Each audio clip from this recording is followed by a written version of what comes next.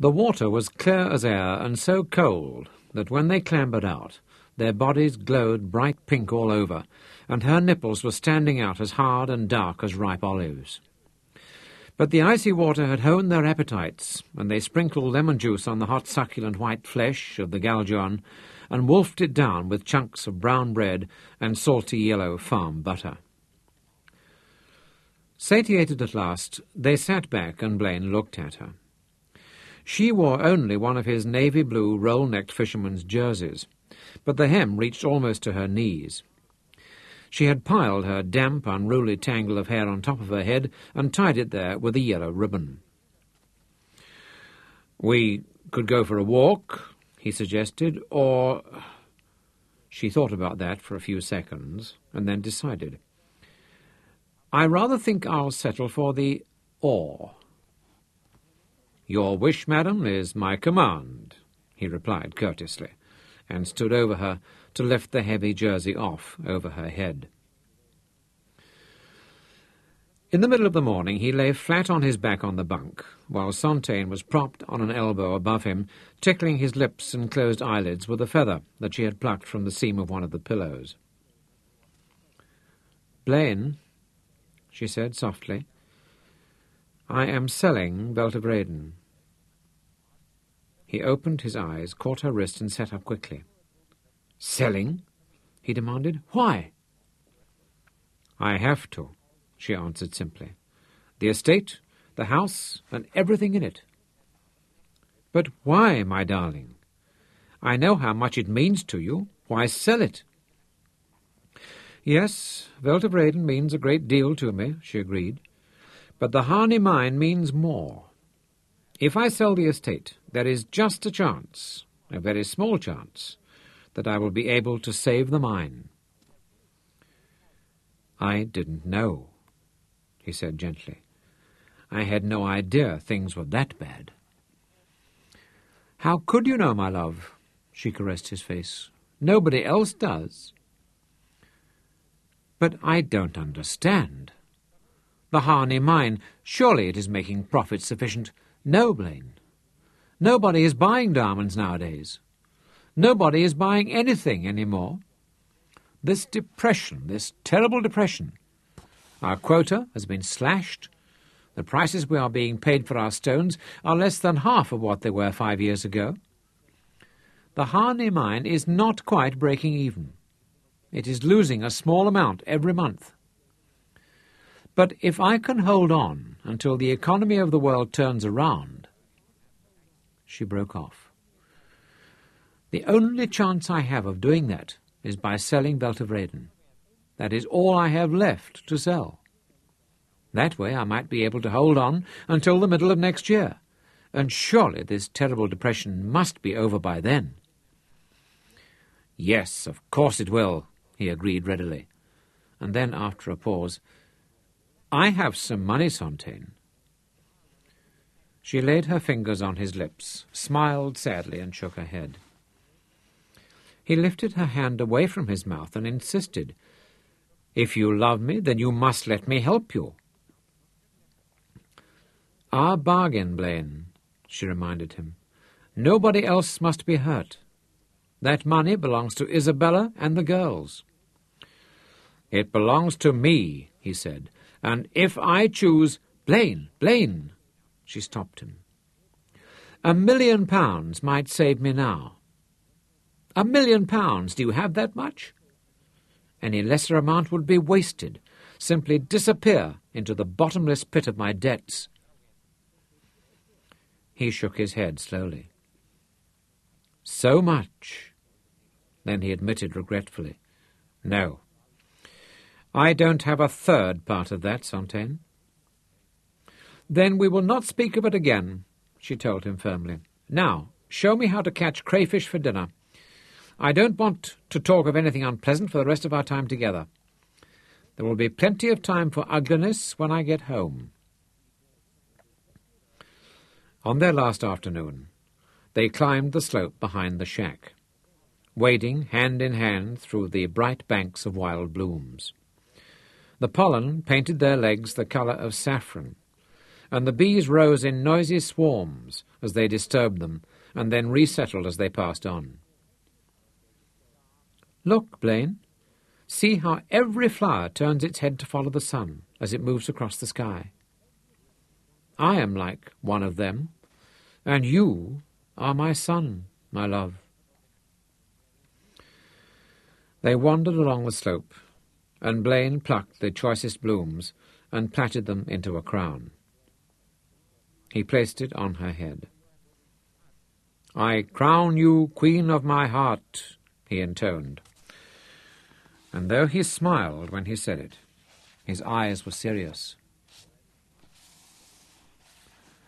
They made love lying on the mattress of wild flowers, crushing the stems and leaves beneath them, enveloped in the herby aroma of their juices and the perfume of their blooms. And afterwards, Sontaine asked him as she lay in his arms, "Do you know what I am going to do?"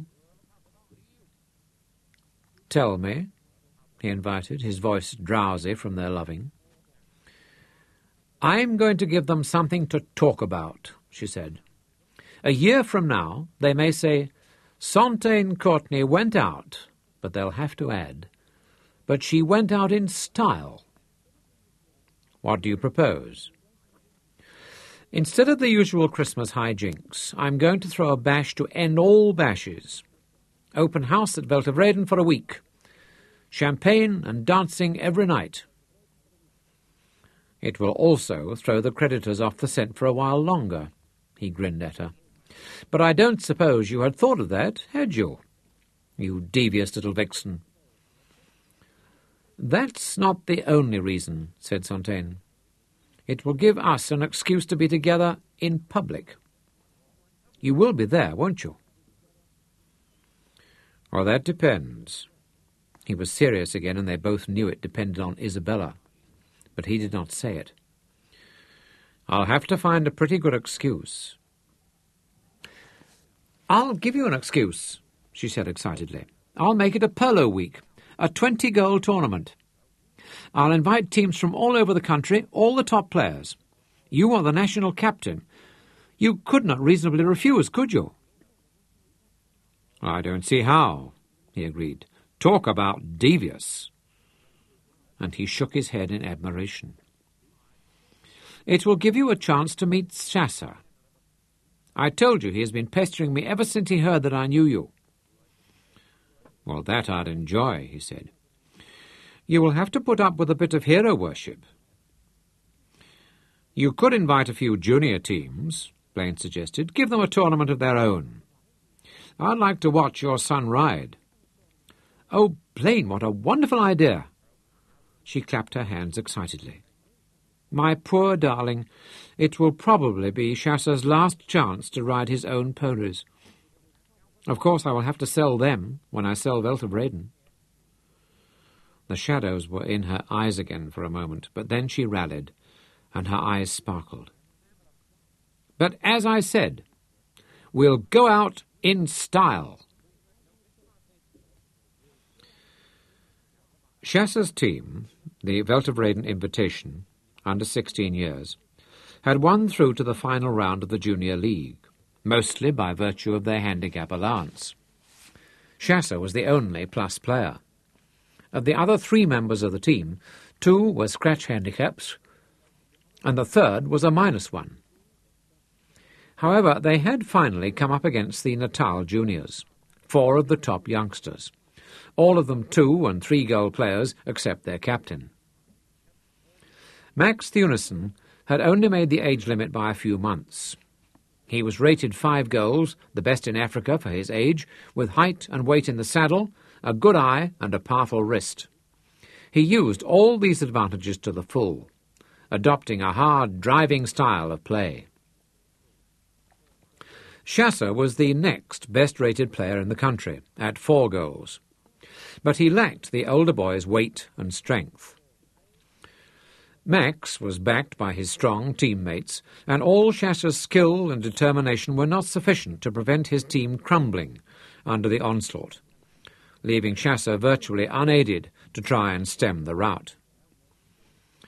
In 5 chukkers, Max had pounded in 9 goals against Chassa's best efforts in defence, wiping out the Welterwreden's team's handicap start, so that on handicap the teams were all square as they came in to change ponies for the last chukker. Chassa flung himself out of the saddle, his face flushed with exertion and frustration and anger, and shouted at his chief groom, "Abel, you didn't tighten the girth properly." The coloured groom bobbed his head nervously.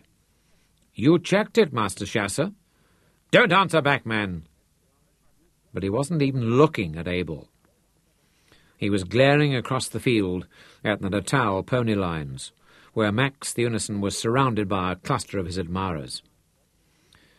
"I'll ride Tiger Shark for this chukker," he shouted at Abel over his shoulder. "You said plum pudding," Abel suggested. "And now I say Tiger Shark. Change the saddles and check the bandages on his forelegs." Plum Pudding was a small pony, getting a little on in years, and round in the middle, but still with an uncanny instinct to judge the run of the ball, and set Chassa up for the shot.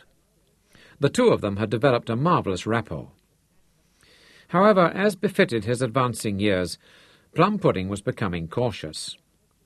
He no longer enjoyed a heavy ride-off, and flinched from putting his plump shoulder to that of another pony at full gallop. Chassa had seen that at the other lines, Max the Unison had called for his black stallion, Nemesis. On this pony he had terrorised the Junior League over the past 4 days, riding so cunningly close to foul play that the umpires had difficulty bringing him to book. He had succeeded in frightening most of the young, lighter riders off the line, even when they had the right of way, and riding off those who had the courage to stand up to him with such sadistic vigour that there had been 2 or 3 close calls, even one accident, when little Tubby Vermeulen from the Transvaal had been brought down so heavily that he had broken his wrist and dislocated his shoulder. "Come on, Abel, don't just stand there. Get the saddle on Tiger Shark." Tiger Shark was a young bay stallion with only a year's schooling behind him, an ugly animal with a hammer head and immensely powerful shoulders, which gave him hump-backed appearance.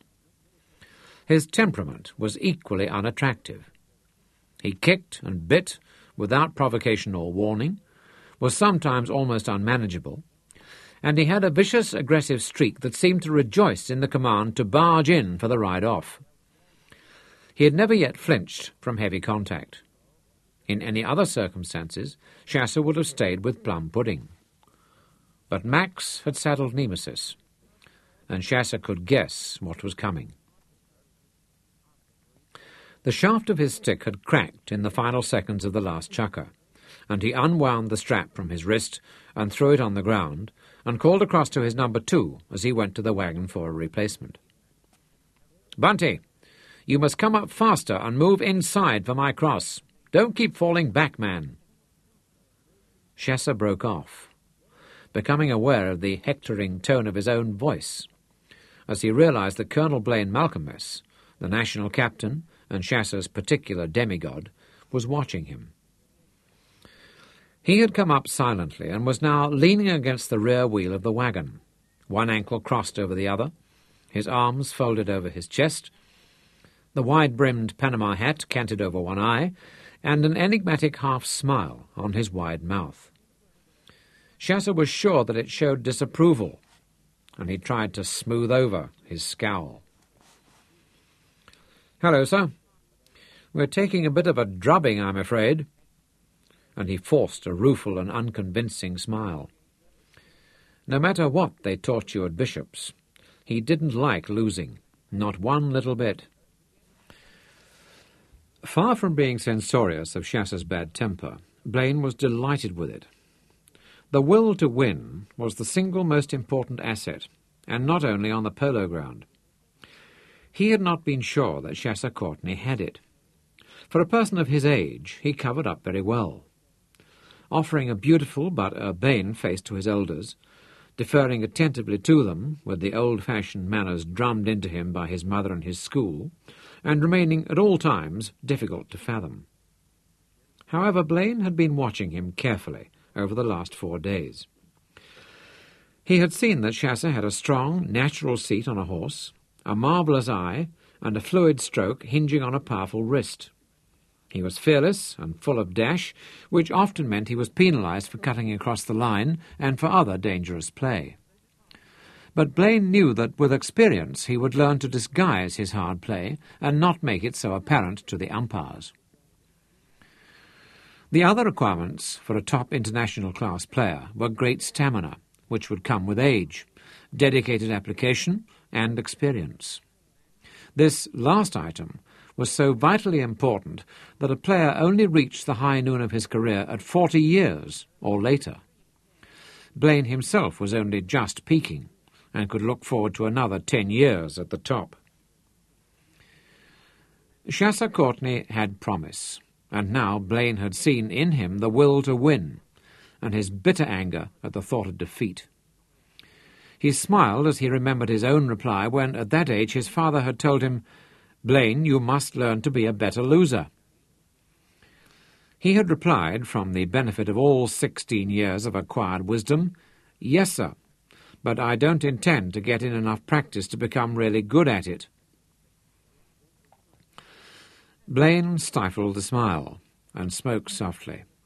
"Chasser, can we have a word, please?" "Of course, sir." Chasser hurried to his summons, pulling off his hard cap respectfully. "You're letting Max rattle you," Blaine said quietly. "You've been using your noggin up to now. In the first 4 chukkers, you held them to 4 goals, but in the last chukker, Max knocked in 5. "Yes, sir." Chasser scowled again unconsciously. "Think, lad," said Blaine. "What has changed?" Chasser shook his head and then blinked as it dawned on him. "He's pulling me across onto his offside." "Right," Blaine nodded. "He's taking you on his strong side. Nobody has had a go at him from his other side, not once in 5 days. Change sides with Bunty, and come at him on the near side. Come in steeply and barge him hard, just once.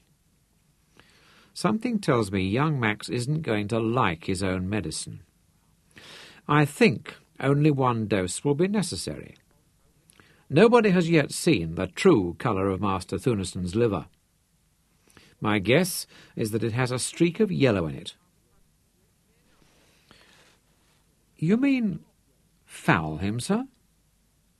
Chasser stared at him wonderingly. All his life he had been coached in the games of young gentlemen. This was the first time he had received this type of advice. "Perish the thought!" and Blaine winked at him. "Let's just learn to be good losers, shall we?" They had established this peculiar accord from the moment Fontaine had first introduced them.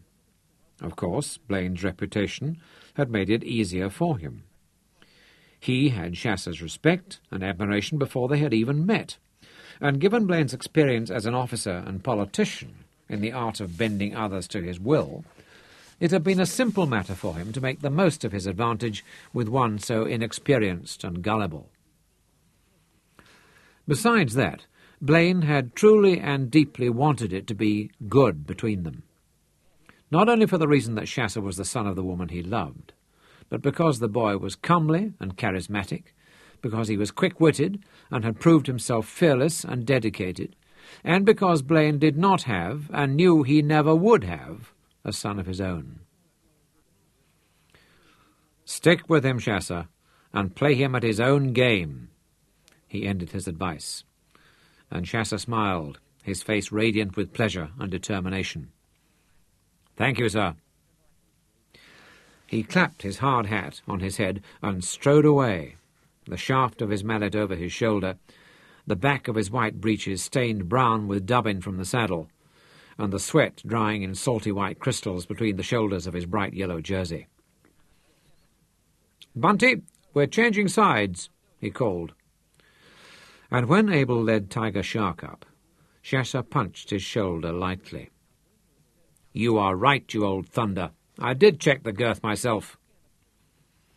He made a show of doing it again, and Abel grinned delightedly when Shasha looked up from the girth buckle and told him, "Now you can't blame me again." Without touching the stirrups, he swung up into Tiger Shark's back. Blaine pushed himself away from the wagon wheel and sauntered back towards the grandstand, his eyes instinctively sweeping the throng for the bright yellow of Sontaine's hat. She was in a circle of males. Blaine recognized Sir Gary Courtenay and General Smuts amongst them, together with 3 other influential men, a banker, a cabinet minister in the Herzog government, and Max Thunisson's father. A pretty average sort of bunch for Madame Courtenay. Blaine winced at the jealous pang he could not harden himself to accept. Sontaine's invitations had been sent out not only to the best players in the country, but to all the most influential and important men in every other field. Politicians, academics, great landowners and mining magnates, businessmen and newspaper editors, even a few artists and writers. The Chateau of Weltevreden was unable to house them all, and she had taken over every room at the neighbouring Alphen Hotel, once also part of the Cleotti family estate, to accommodate the overflow.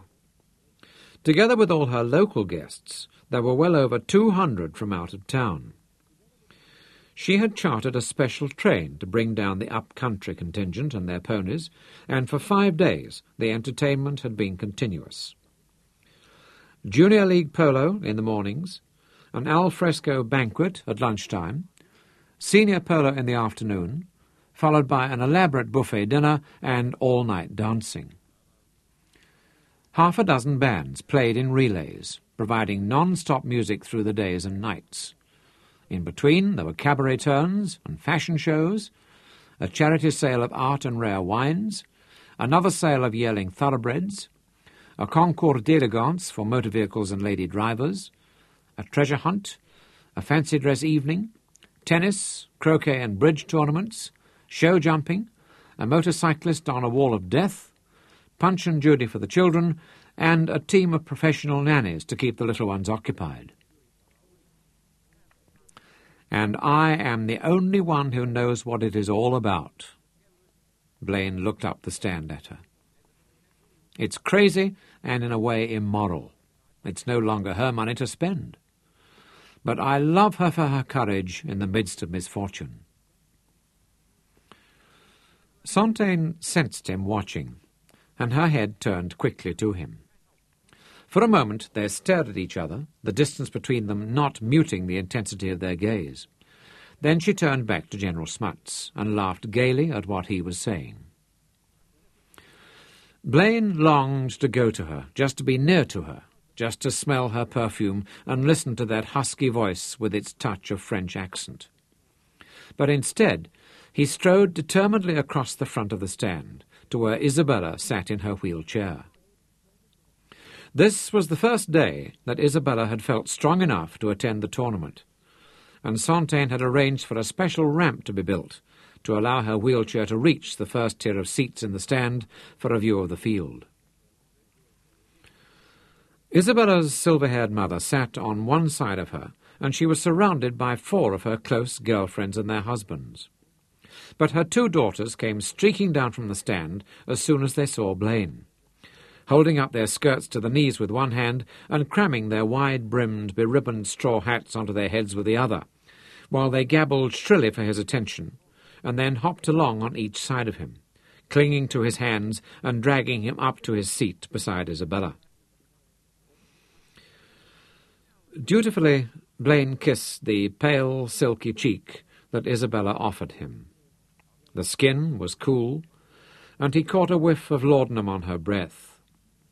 The pupils of her large eyes were dilated from the drug, giving them a touchingly vulnerable look. "I missed you, darling," she whispered, and it was the truth. The moment Blaine had left her, she had looked around desperately to find Sontaine Courtenay, her torment only easing a little when she saw Sontaine surrounded by admirers higher in the stand. "I had to chat to the boy," Blaine excused himself. "Are you feeling better?" "Thank you. The laudanum is working now." She smiled up at him, so tragic and brave, that he stooped once more and kissed her forehead. Then, as he straightened, he glanced guiltily in Sontaine's direction, hoping that she had not noticed that spontaneous gesture of tenderness. But she was watching him, and she looked away quickly. "Papa, the teams are coming out." Tara tugged him down into his seat. "Come on, Belter Braden," she shrieked, and Blaine could concentrate on the match rather than his own dilemma. Changing sides, Chasser led his team past the grandstand, cantering easily down the sideline, standing in the stirrups to adjust the chin-strap of his cap, and searching for Blaine in the stand. They caught each other's eye, and Chasser grinned as Blaine gave him a laconic thumbs up. Then he dropped back into the saddle and swung Tiger Sharp around to face the Natal team as they rode out in their white breeches and caps, black boots, and black short-sleeved shirts, looking tough and expert. Max Theunison frowned as he realized that Chasser had changed sides, and he circled out and flashed a hand signal to his number 2 on the far side of the field, and then came back around again just as the umpire trotted to the centre and dropped the white bamboo root ball. The last chukker opened with a confused, scrappy melee, with hacked shots missing and the ball trampled and rolling under the pony's hooves. Then it popped clear, and Bunty leaned out of the saddle and hit his first good shot of the match, a high forehand drive that lofted well upfield, and his pony went after it instinctively, bearing Bunty along on the line whether he liked it or not. It was Bunty's shot, so he had the right of way, and his pony came in perfectly to set him up. But Max Theunison wheeled Nemesis, and the black stallion was at full gallop within 2 strides. Max's father had not paid £1,000 for nothing, and the big powerful horse came down on Bunty like an avalanche. Bunty looked over his shoulder, and Chasser saw him blanch. "Your line, Bunty!"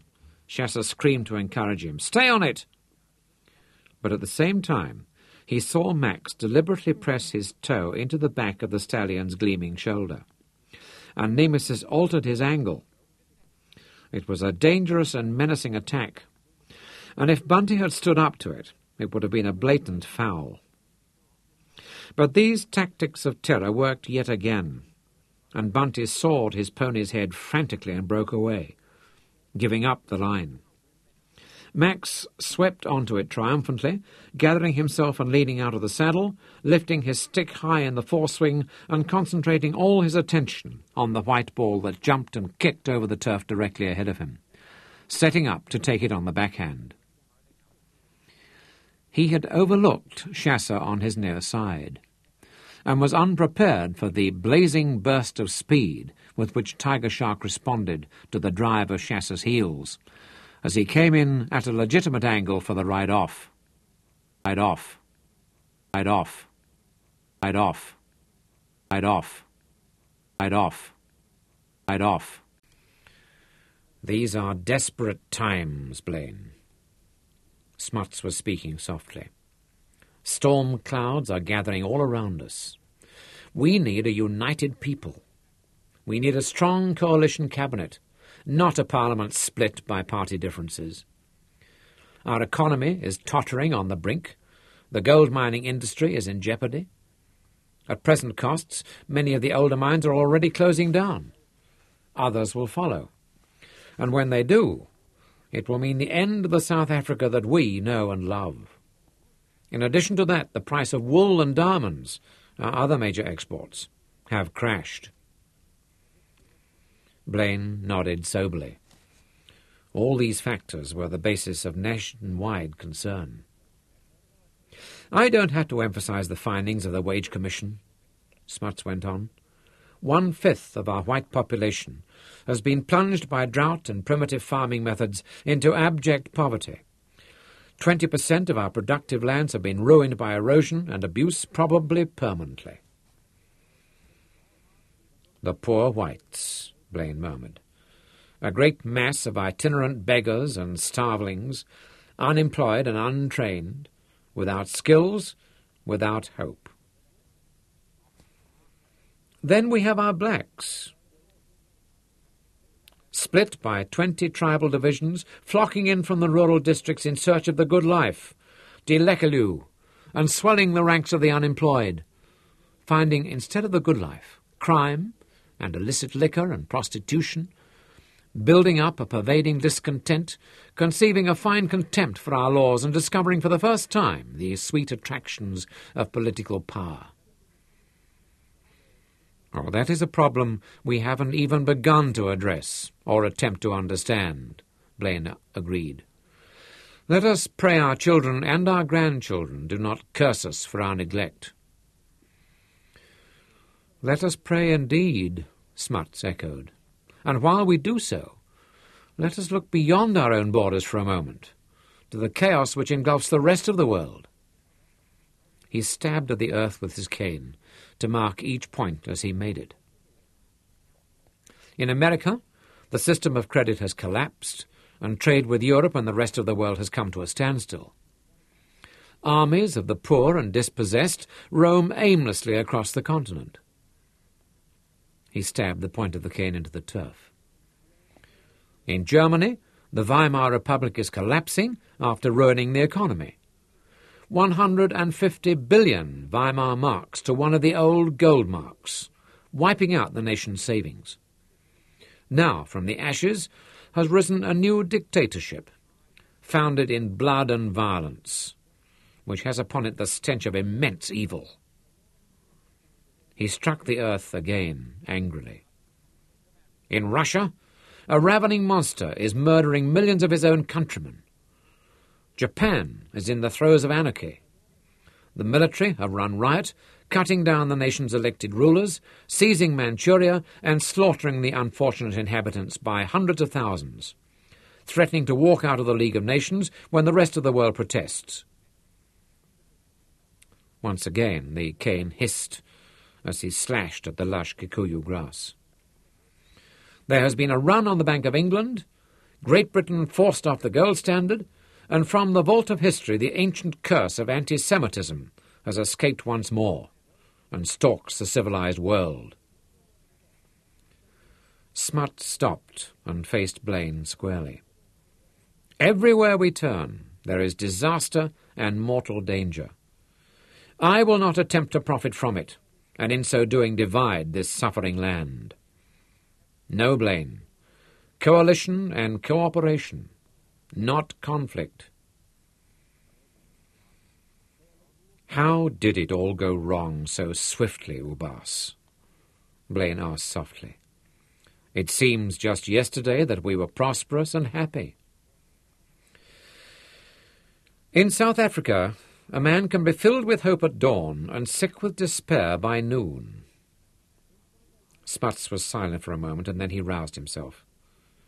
I need you, Blaine. Do you want time to think about it? Blaine shook his head. No need. You can count on me, Ubas. I knew I could, said Smuts. Blaine looked beyond him to where Sontaine sat under the oaks and tried to hide his jubilation and suppress the sense of shame that underlaid it. Shame that, unlike this saintly little man before him, he was to profit from the agony of his country and the civilized world. Shame that only now, out of despair and hardship, he would achieve his cherished ambition of cabinet rank. Added to that, he would be returning to the Cape, coming in from the desert lands to this lush and beautiful place, coming into where Sontaine Courtenay was. Then his gaze flicked to the thin, pale woman in the wheelchair, her beauty fading under the onslaught of pain and drugs, and his guilt and shame balanced almost perfectly his jubilation. But Smuts was speaking again. "I will be staying on here as a guest at Veltivraden for the next 4 days, Blaine. Sir Gary has bullied me into agreeing to allow him to write my biography, and I will be working with him on the first draft. At the same time, I will be conducting a series of secret meetings with Barry Herzog to agree the final details of the coalition.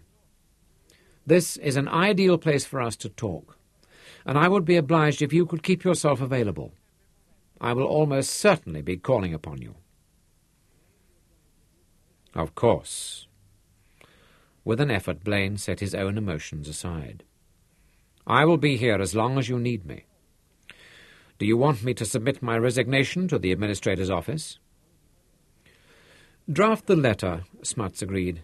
"I will explain your reasons to Herzog, and you can hand it to him in person." Blaine glanced at his watch, and the old general said quickly, "Yes, you will have to prepare for your match. This frivolity, in the midst of such dire events, is rather like fiddling while Rome burns, but one must keep up appearances. I have even agreed to present the prizes. Sontaine Courtney is a persuasive lady. So, I hope we will meet later, at the prize-giving, when I hand you the cup." It was a close thing. But the Cape A team, led by Blaine Malcolmus, held off the most determined efforts of the Transvaal A in the final match of the tournament to win by 3 goals. Immediately afterwards, all the teams gathered at the foot of the grandstand, where the array of silver cups was set out on the prize table. But there was an awkward pause in the proceedings. One team was missing: the junior champions. "Where is Chasser?" Sontaine demanded in a low but furious voice of Cyril Slane, who was the tournament organizer. He flapped his hands and looked helpless. "He promised me he would be here." "If this is his surprise—" With an effort, Sontaine hid her anger behind a gracious smile for the benefit of her interested guests. "Well, that is it. We begin without them." And she took her place on the front tier of the stand beside the general and held up both hands for attention. "General Smuts, ladies and gentlemen, honoured guests and dear friends." She faltered and looked around uncertainly, her voice overlaid by the drone in the air, a sound that rose steadily in volume, becoming a roar, and every face in the crowd was lifted to the sky, searching, some puzzled, others amused or uneasy. Then suddenly, over the oaks at the far end of the polo field, flashed the wings of a low-flying aircraft. Sontaine recognized it as a puss moth, a small single-engine machine. It banked steeply towards the grandstand and came straight at them, no more than head-high, as it raced across the field. Then, when it seemed it would fly straight into the crowded stand, the nose lifted sharply and it roared over their heads, as half the spectators ducked instinctively and a woman screamed. In the moment that it flashed over her, Sontaine saw Chasser's laughing face in the side window of the aircraft's cabin, and the flicker of his hand as he waved. And instantly she was transported back over the years through time and space. The face was no longer Chasser's, but that of Michael Courtney, his father. In her mind, the machine was no longer blue and streamlined, but had assumed the gaunt, old-fashioned lines, the double deck of wings and wire riggings, and the open cockpit and daubed yellow paintwork of a wartime scout plane. It banked around in a wide circle, appearing once more over the tops of the oaks, and she stood rigid with shock, and her soul was riven by a silent scream of anguish as she watched again the shot-riddled yellow scout plane trying to clear the great beech trees below the chateau of Morthomme, its engines stuttering and missing. "Michael!" She screamed his name in her head, and it was like a blinding flash of agony as once again she watched his mortally wounded machine hit the top branches of the tall copper beech, and cartwheel, wing over wing, as it fell out of the air and struck the earth, to collapse in a welter of broken struts and canvas.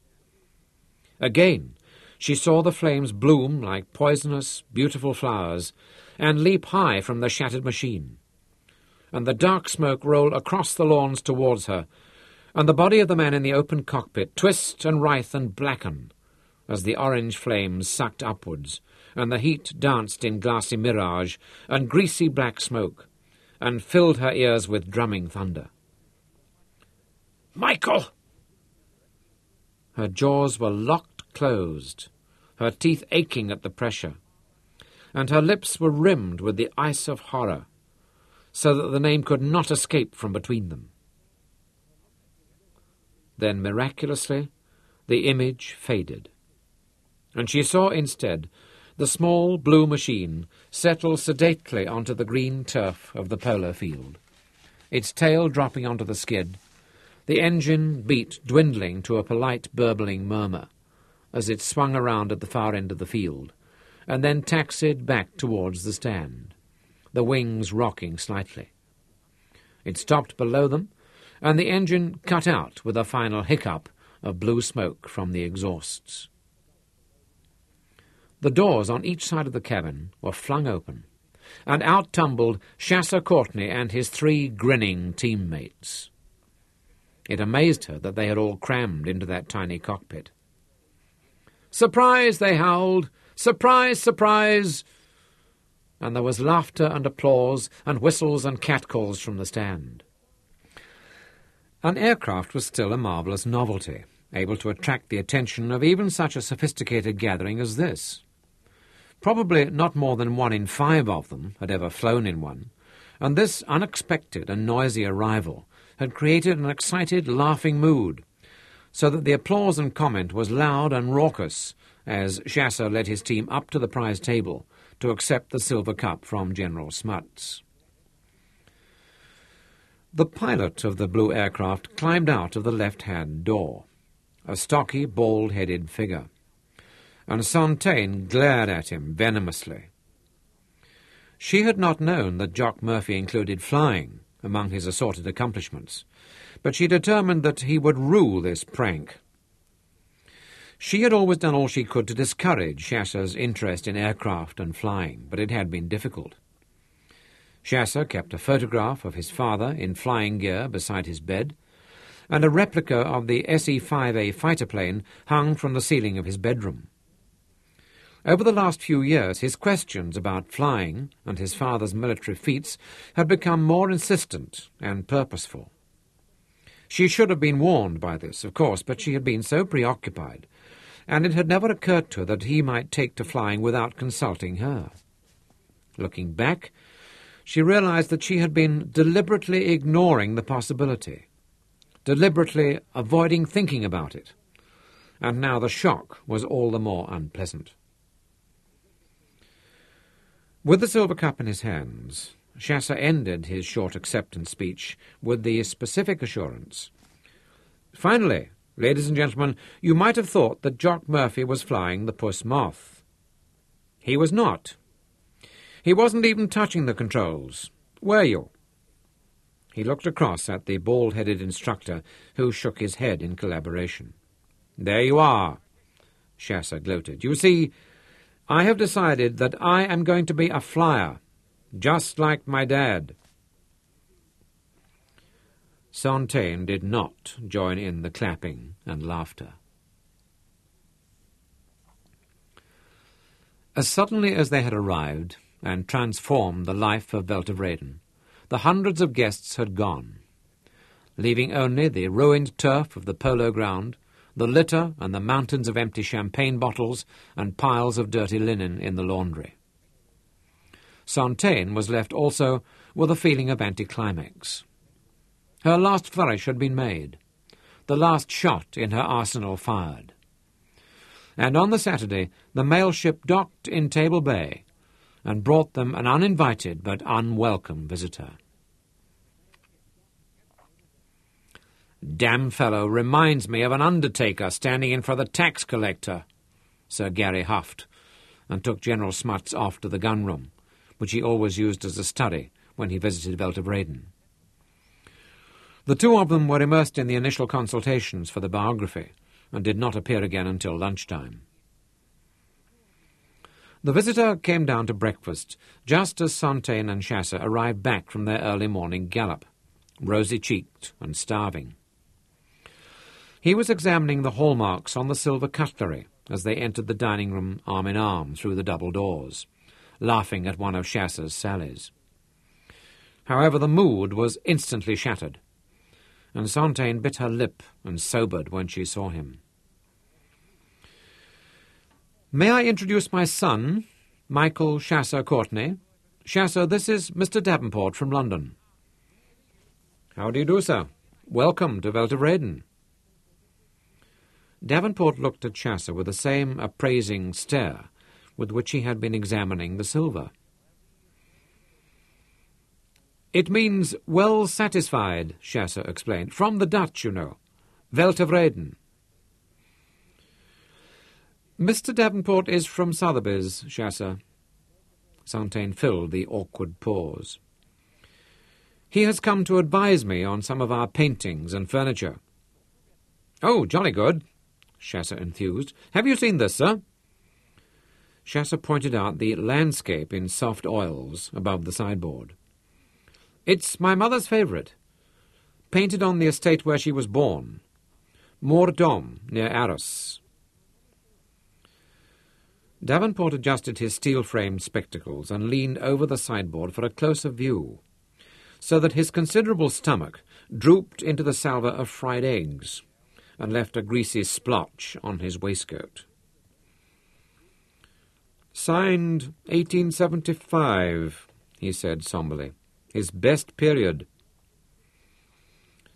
"It's by a chap called Sisley," Chasser volunteered helpfully. "Alfred Sisley. He is quite a well-known artist, isn't he, Mater?" "Cherie, I think Mr. Davenport knows who Alfred Sisley is." But Davenport wasn't listening. "We could get £500, he muttered, and pulled a notebook from his inner pocket to make an entry. A fine dusting of dandruff descended from his lank locks at the movement, and sprinkled the shoulders of his dark suit. "500? Sontaine demanded unhappily. "I paid considerably more than that for it." She poured a cup of coffee. She had never taken to these huge English breakfasts, and she carried it to the head of the table. "That is as may be, Mrs. Courtney. We had a better example of his work on auction only last month, Les Clous de Marly, and it didn't reach the very modest reserve we placed on it. Buyer's market, I'm afraid. Very much a buyer's market." "Oh, don't worry, sir." Chasser piled eggs onto his plate and crowned them with a wreath of crispy bacon. "It's not for sale. My mother would never sell it, would you, Mater?" Davenport ignored him and carried his own plate to the vacant seat beside Sontaine. "Now, the Van Gogh in the front salon is another matter," he told her, as he launched into the smoked kippers with more enthusiasm than he had shown for anything since his arrival. With his mouth full, he read from the notebook. "Green and violet wheatfield. Furrows lead the eye to golden halos around the huge orb of the rising sun high in the picture. He closed the book. "There is quite a vogue for Van Gogh in America, even in this soft market. Can't tell you whether it will last, of course. Can't stand him myself. But I will have the picture photographed and send copies to a dozen of our most important clients in the United States. I think we can bank on £4,000 to £5,000. Chasser had laid down his knife and fork, and was staring from Davenport to his mother with a puzzled and troubled expression. "I think we should talk about this later, Mr. Davenport," Sontaine intervened hurriedly. "I have set aside the rest of the day for you, but let us enjoy our breakfast now." The rest of the meal passed in silence. But when Chasser pushed his plate away half-finished, Sontaine rose with him. "Where are you going, chérie?" "The stables. The blacksmith is reshoeing 2 of my ponies." "I'll walk down with you," she said. They took the path along the bottom wall of the Huguenot vineyard, where Sontaine's best wine grapes were grown, and around the back of the old slave quarters. Both of them were silent, Chasser waiting for her to speak, and Sontaine trying to find the words to tell him. Of course, there was no gentle way of saying it, and she had delayed too long already. Her procrastination had only made it more difficult for her now. At the gate of the stable-yard, she took his arm and turned into the plantation. "That man," she began, and then broke off and started again. "Sotheby's is the foremost form of auctioneers in the world. They specialize in works of art." "I know," he smiled condescendingly. "I'm not a complete ignoramus, mater." She drew him down onto the oak bench that stood at the edge of the spring. Sweet crystal water burbled out of a tiny rocky grotto and splashed down amongst ferns and green moss-covered boulders into the brick-lined pool at their feet. The trout in the pool, as long and as thick as Chasser's forearm, came nosing up to their feet, swirling hopefully for their feed. "Chasser, chérie," she said. "He has come here to sell Veltivraden for us." She said it clearly and loudly, and immediately the enormity of it came down upon her with the brutal force of a falling oak tree. And she sat numb and broken beside him, feeling herself shrinking and shrivelling, giving in at last to despair. "You mean the paintings?" Chasser asked carefully. "Not just the paintings. The furniture, the carpets, and the silver." She had to stop to draw breath and control the trembling of her lips. "The chateau, the estate, your ponies, everything." He was staring at her, unable to comprehend it. He had lived at Veltivraden since he was 4 years old, as far back as he could remember. "Chasser, we have lost it all," she said. "I have tried since the robbery to hold it together. I was not able to do it. It's gone, Chasser. We are selling Veltivraden to pay off our debts. There will be nothing left after that." Her voice was cracking again, and she touched her lips to still them before she went on. "We aren't rich anymore, Chasser. It's all gone. We are ruined. Completely ruined." She stared at him, waiting for him to revile her, waiting for him to break as she was about to break. But instead, he reached for her, and after a moment the stiffness went out of her shoulders, and she sagged against him and clung to him for comfort. "We are poor, Chasser." And she sensed him struggling to take it all in, trying to find words to express his confused feelings. "You know, mater," he said at last, "I know some poor people. Some of the boys at school. Their parents are pretty hard up, and they don't seem to mind too much. Most of them are jolly good chaps. It might not be too bad, once we get used to being poor." "I'll never get used to it," she whispered fiercely. "I will hate it, every moment of it." "And so will I," he said as fiercely. "If only I were old enough. If only I could help you."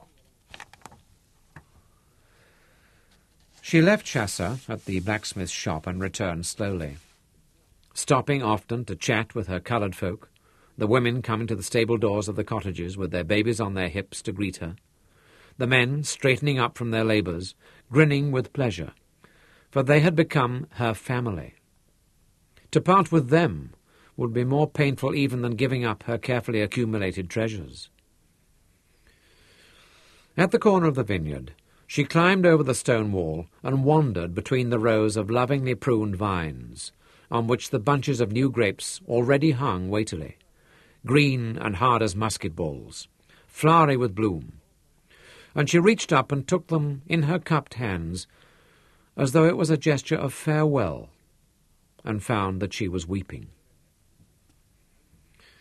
She had been able to contain her tears while she had been with Chasser, but now she was alone.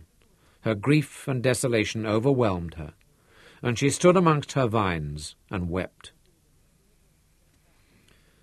Despair drained her and eroded her resolve. She had worked so hard, had been alone so long, and now, in ultimate failure, she was tired, so tired that her bones ached, and she knew that she did not have the strength to start all over again. She knew she was beaten, and that from now on her life would be a sad and sorry thing, a grinding daily struggle to maintain her pride, while she was reduced to the position of a mendicant. For dearly as she loved Gary Courtney, it would be his charity on which she must rely from now on, and her whole being quailed at the prospect. For the very first time in her life, she could not find either the will or the courage to go on. It would be so good to lie down and close her eyes. A strong desire came upon her, the longing for peace and silence. I wish it was all over, she thought, that there was nothing, no more striving and worrying and hoping.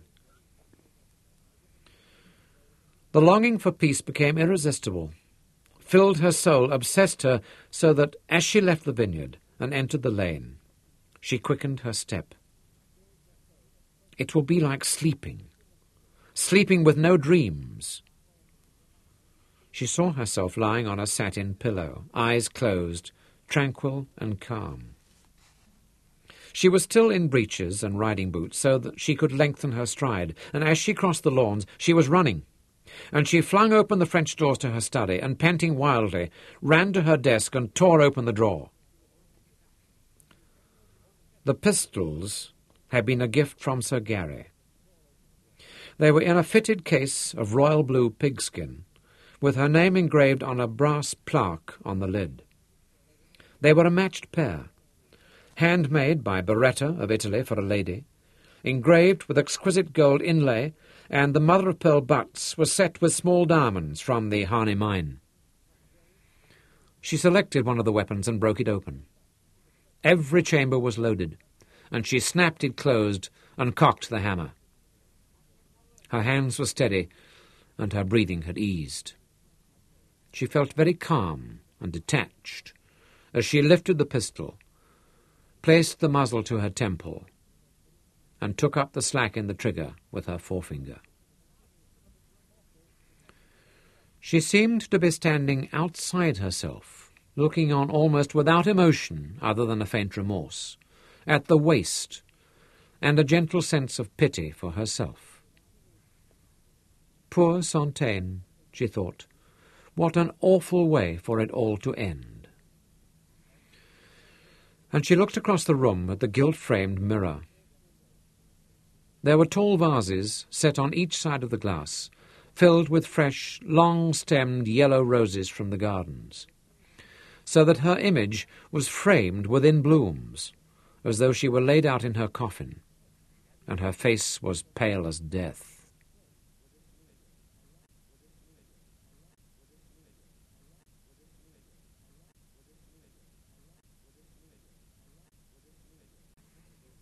I look like a corpse.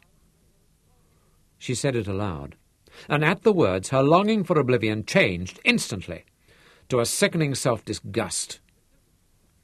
She lowered the pistol and stared at her image in the mirror, and she saw the hot coals of anger begin to burn in her cheeks. "No, merde!" she almost shrieked at herself. "You don't get out of it that easily." She opened the pistol and spilled the brass-cased cartridges onto the carpet, threw the weapon onto the blotter, and strode from the room. The coloured maids heard the heels of her riding boots cracking on the marble treads of the circular staircase, and lined up at the door to her suite, smiling happily and bobbing their curtsies. "Lizzie, you lazy child, haven't you run my bath yet?" Santain demanded, and the two maids rolled their eyes at each other. Then Lily scampered for the bathroom, in a convincing pantomime of obedience and duty, while the pretty little second maid followed Santain to her dressing-room, picking up the clothing that she deliberately dropped on the floor as she went. "Gladys, you go and make sure Lily runs it deep and hot," she ordered. And the two of them were standing expectantly beside the huge marble tub, as Santain came through in a yellow silk robe and tested the water with one finger. "Lily, do you want to make soup out of me?" she demanded, and Lily grinned happily. The water was exactly the right temperature, and Santain's question was acknowledgment of that, a private joke between them. Lily had the bath crystals ready and sprinkled a careful measure on the steaming water. "Here, give it to me," Santain ordered, and emptied half the jar into the bath. "No more half measures." Santain watched the bubbles foam up over the rim of the tub and slide onto the marble floor with a perverse satisfaction. And the two maids dissolved into giggles at this craziness and fled from the room, as Santain threw off the robe and, gasping with the exquisite agony of the heat, settled chin-deep in the foaming water. As she lay there, the image of the pearl-handled pistol reformed in her mind, but she drove it forcefully away. "One thing you have never been, Santain Courtenay, is a coward," she told herself. And when she returned to her dressing-room, she selected a dress of gay summer colours, and she was smiling as she came down the stairs. Davenport and Cyril Slane were waiting for her. "This is going to take a long time, gentlemen," she said. "Let us begin." Every single item in the huge mansion had to be numbered and described, the value estimated, the more important pieces photographed, and everything entered laboriously into the draft catalogue. All this had to be completed before Davenport went back to England on the mailboat in 10 days' time. He would return in 3 months to conduct the actual sale. When the time came for Davenport to leave, Santain surprised them all when she announced her intention of accompanying him around the mountain to the mail ship dock, a duty which would normally have fallen to Cyril. The sailing of the mail ship was one of the exciting events of the Cape Town social calendar, and the liner swarmed with passengers and the dozens of guests who had come to wish them bon voyage. At the first-class entry port, Santain checked the passenger list and found the entry under M. Malcolm S., Mrs. I., cabin A16. Malcolm S., Miss T., cabin A17. Malcolm S., Miss M., cabin A17. Blaine's family was sailing as planned. By agreement, she had not seen him since the last day of the polo tournament, and surreptitiously she searched for him now through the smoking saloons and lounges of the liner's first-class section. She could not find him, and realized that he was probably in Isabella's suite. The idea of their intimate seclusion galled her, and she wanted desperately to go up to cabin A16 on the boat deck, on the pretext of saying farewell to Isabella, but really to prevent Blaine being alone with her for another minute. Instead, she sat in the main lounge and watched Mr. Davenport demolishing pink gins, while she smiled and nodded at her acquaintances, and exchanged banalities with those friends who paraded through the liner's public cabins, determined to see and be seen. She noted with grim satisfaction the warmth and respect of the greetings and attention showered upon her. It was clear that the wild extravagance of the polo tournament had served its purpose and allayed suspicions of her financial straits. As yet, no rumours had been set free to ravage her position and reputation. That would change soon, she realised, and the thought made her angry in advance. She deliberately snubbed one of the Cape's most determined aspiring hostesses, publicly refusing her obsequious invitation and noting sardonically how the small cruelty increased the woman's respect. But all the time that she was playing these complicated social games, Sontaine was gazing over their heads, looking for Blaine. The liner's siren blared the final warning, and the ship's officers, resplendent in white tropical rig, passed amongst them with the polite instruction, "This vessel is sailing in 15 minutes. Will all those who are not passengers kindly go ashore immediately?" Sontaine shook hands with Mr. Davenport and joined the procession down the steep gangway to the dock side. There she lingered, in the jovial press of visitors, staring up the liner's tall side and trying to pick out Isabella or her daughters from the passengers who lined the rail of the boat deck.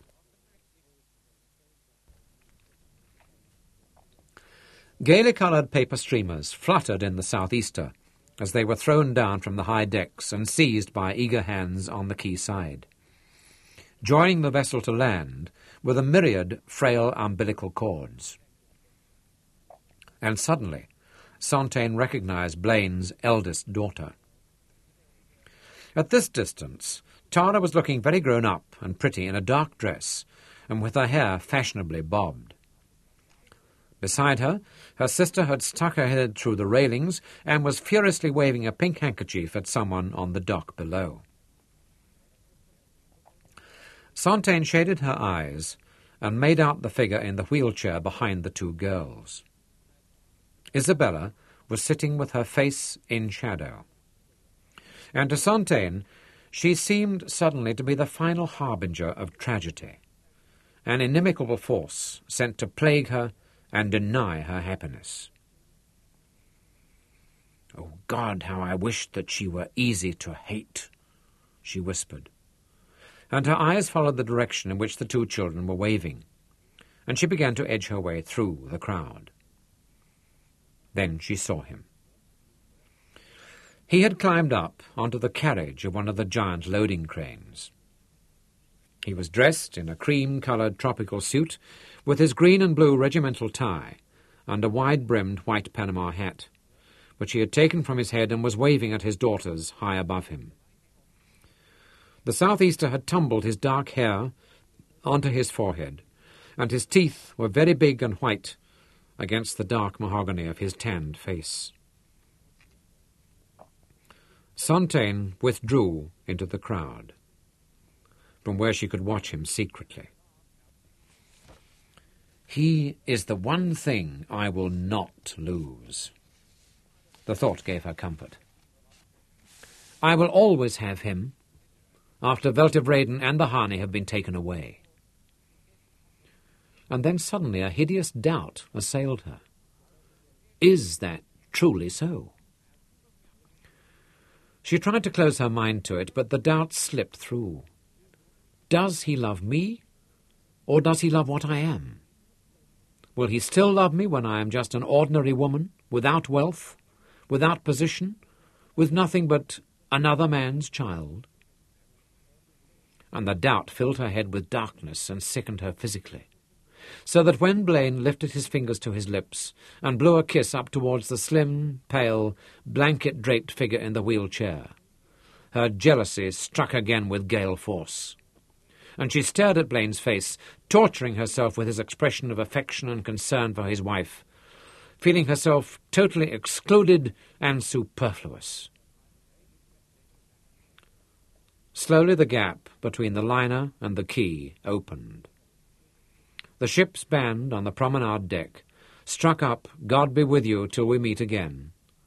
The bright paper streamers parted one by one and floated down, twisting and turning, falling like her ill-fated dreams and hopes to lie sodden and disintegrating in the murky waters of the harbour. The ship's sirens boomed farewell, and the steam tugs bustled in to take charge and work her out through the narrow entrance of the breakwater. Under her own steam, the huge white vessel gathered speed. A bow wave curled at her forefoot, and she turned majestically into the northwest to clear Robben Island. Around Fontaine, the crowds were drifting away, and within minutes she was alone on the dockside. Above her, Blaine still stood on the carriage of the crane, shading his eyes with the Panama hat, staring out across Table Bay for a last glimpse of the tall ship. There was no laughter now, no smile upon that wide mouth that she loved so dearly. He was supporting such a burden of sorrow that perforce she shared it with him, and it blended with her own doubts until the weight of it was unbearable, and she wanted to turn and run from it. Then suddenly he lowered the hat and turned and looked down at her. She felt guilty that she had spied upon him in this unguarded and private moment, and his own expression hardened into something that she could not fathom. Was it resentment or something worse? She never knew, for the moment past. He jumped down from the carriage, landing lightly and gracefully for such a big man, and came slowly to where she waited in the shade of the crane, settling the hat back on his head, and shading his eyes with the brim, so that she could not be certain what they contained. And she was afraid, as she had never been before, as he stood before her. "When can we be alone?" he asked quietly. "For I cannot wait another minute longer to be with you." All her fears, all her doubts fell away, and left her feeling bright and vibrant as a young girl again, almost light-headed with happiness. "He loves me still," her heart sang. "He will always love me."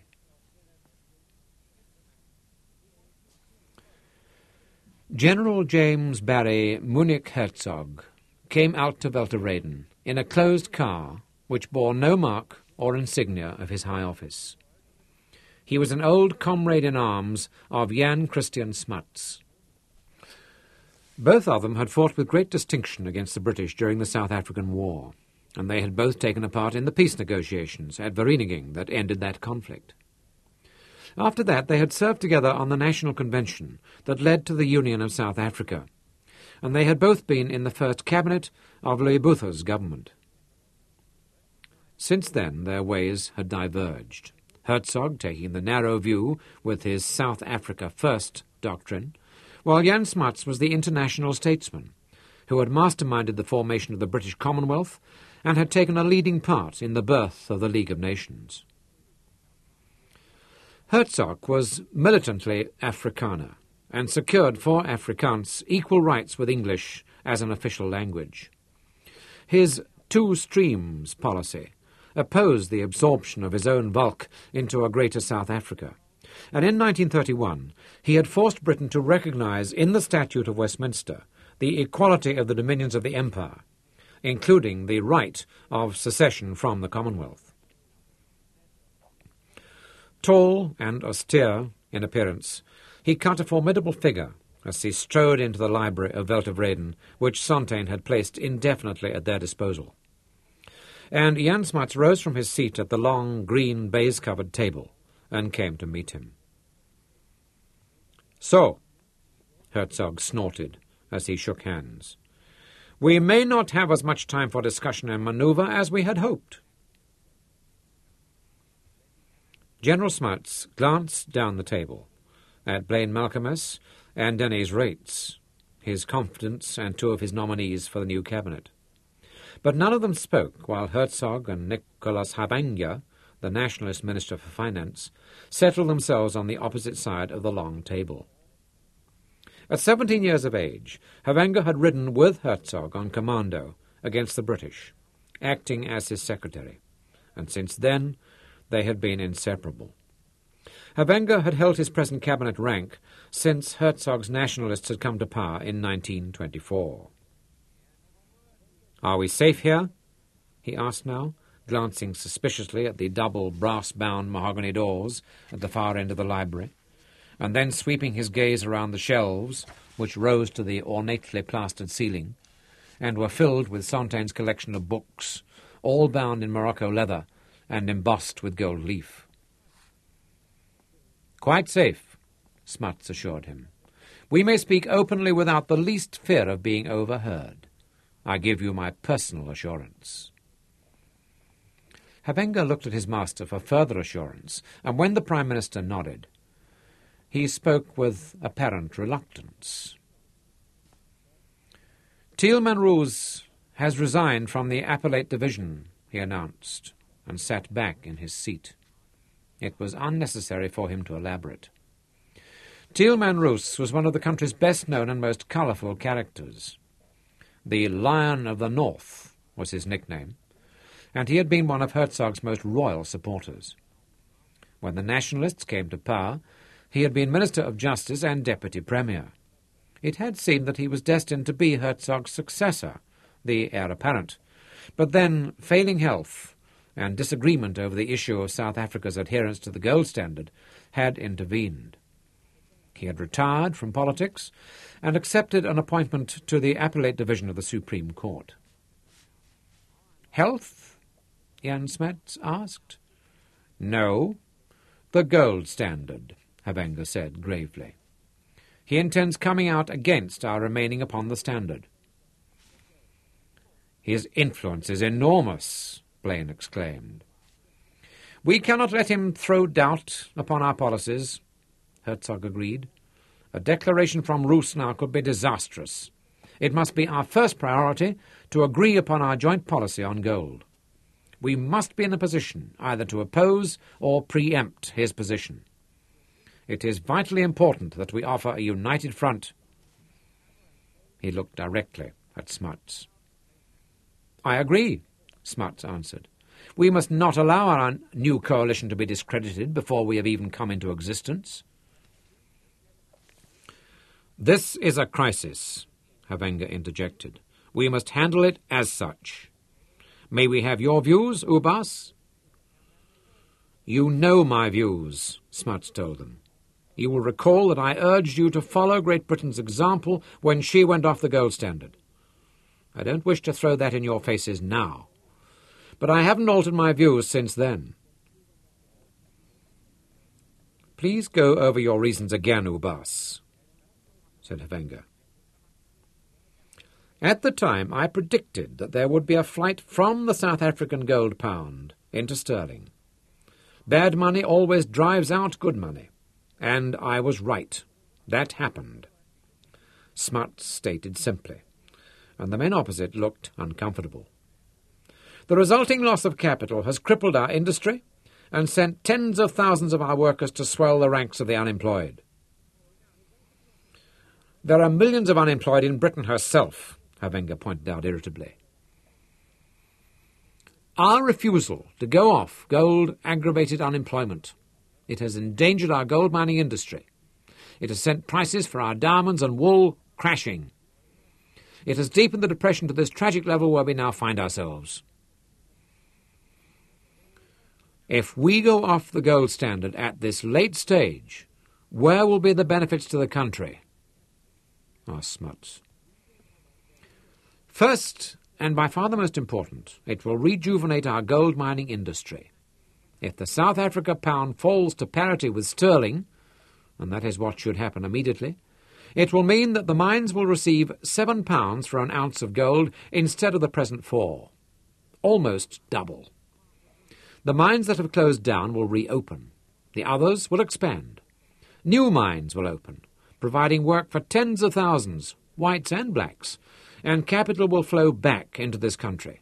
It will be the turning point. We will be back on the road to prosperity." The arguments for and against were thrown back and forth. Blaine and Wright supporting the old general, and gradually the two men opposite retreated before their logic until a little after noon Barry Hertzog said suddenly, "The timing. There will be pandemonium in the stock exchange. There are only 3 trading days before Christmas. We must delay any announcement until then. Do it only when the exchange is closed." The atmosphere in the library seemed palpable. With Herzog's statement, Blaine realized that Smuts had finally carried the argument. South Africa would be off gold before the stock exchange reopened in the new year. He felt a marvelous sense of elation, of achievement. The first act of this new coalition was to set a term to the country's protracted economic agony, a promise of return to prosperity and hope.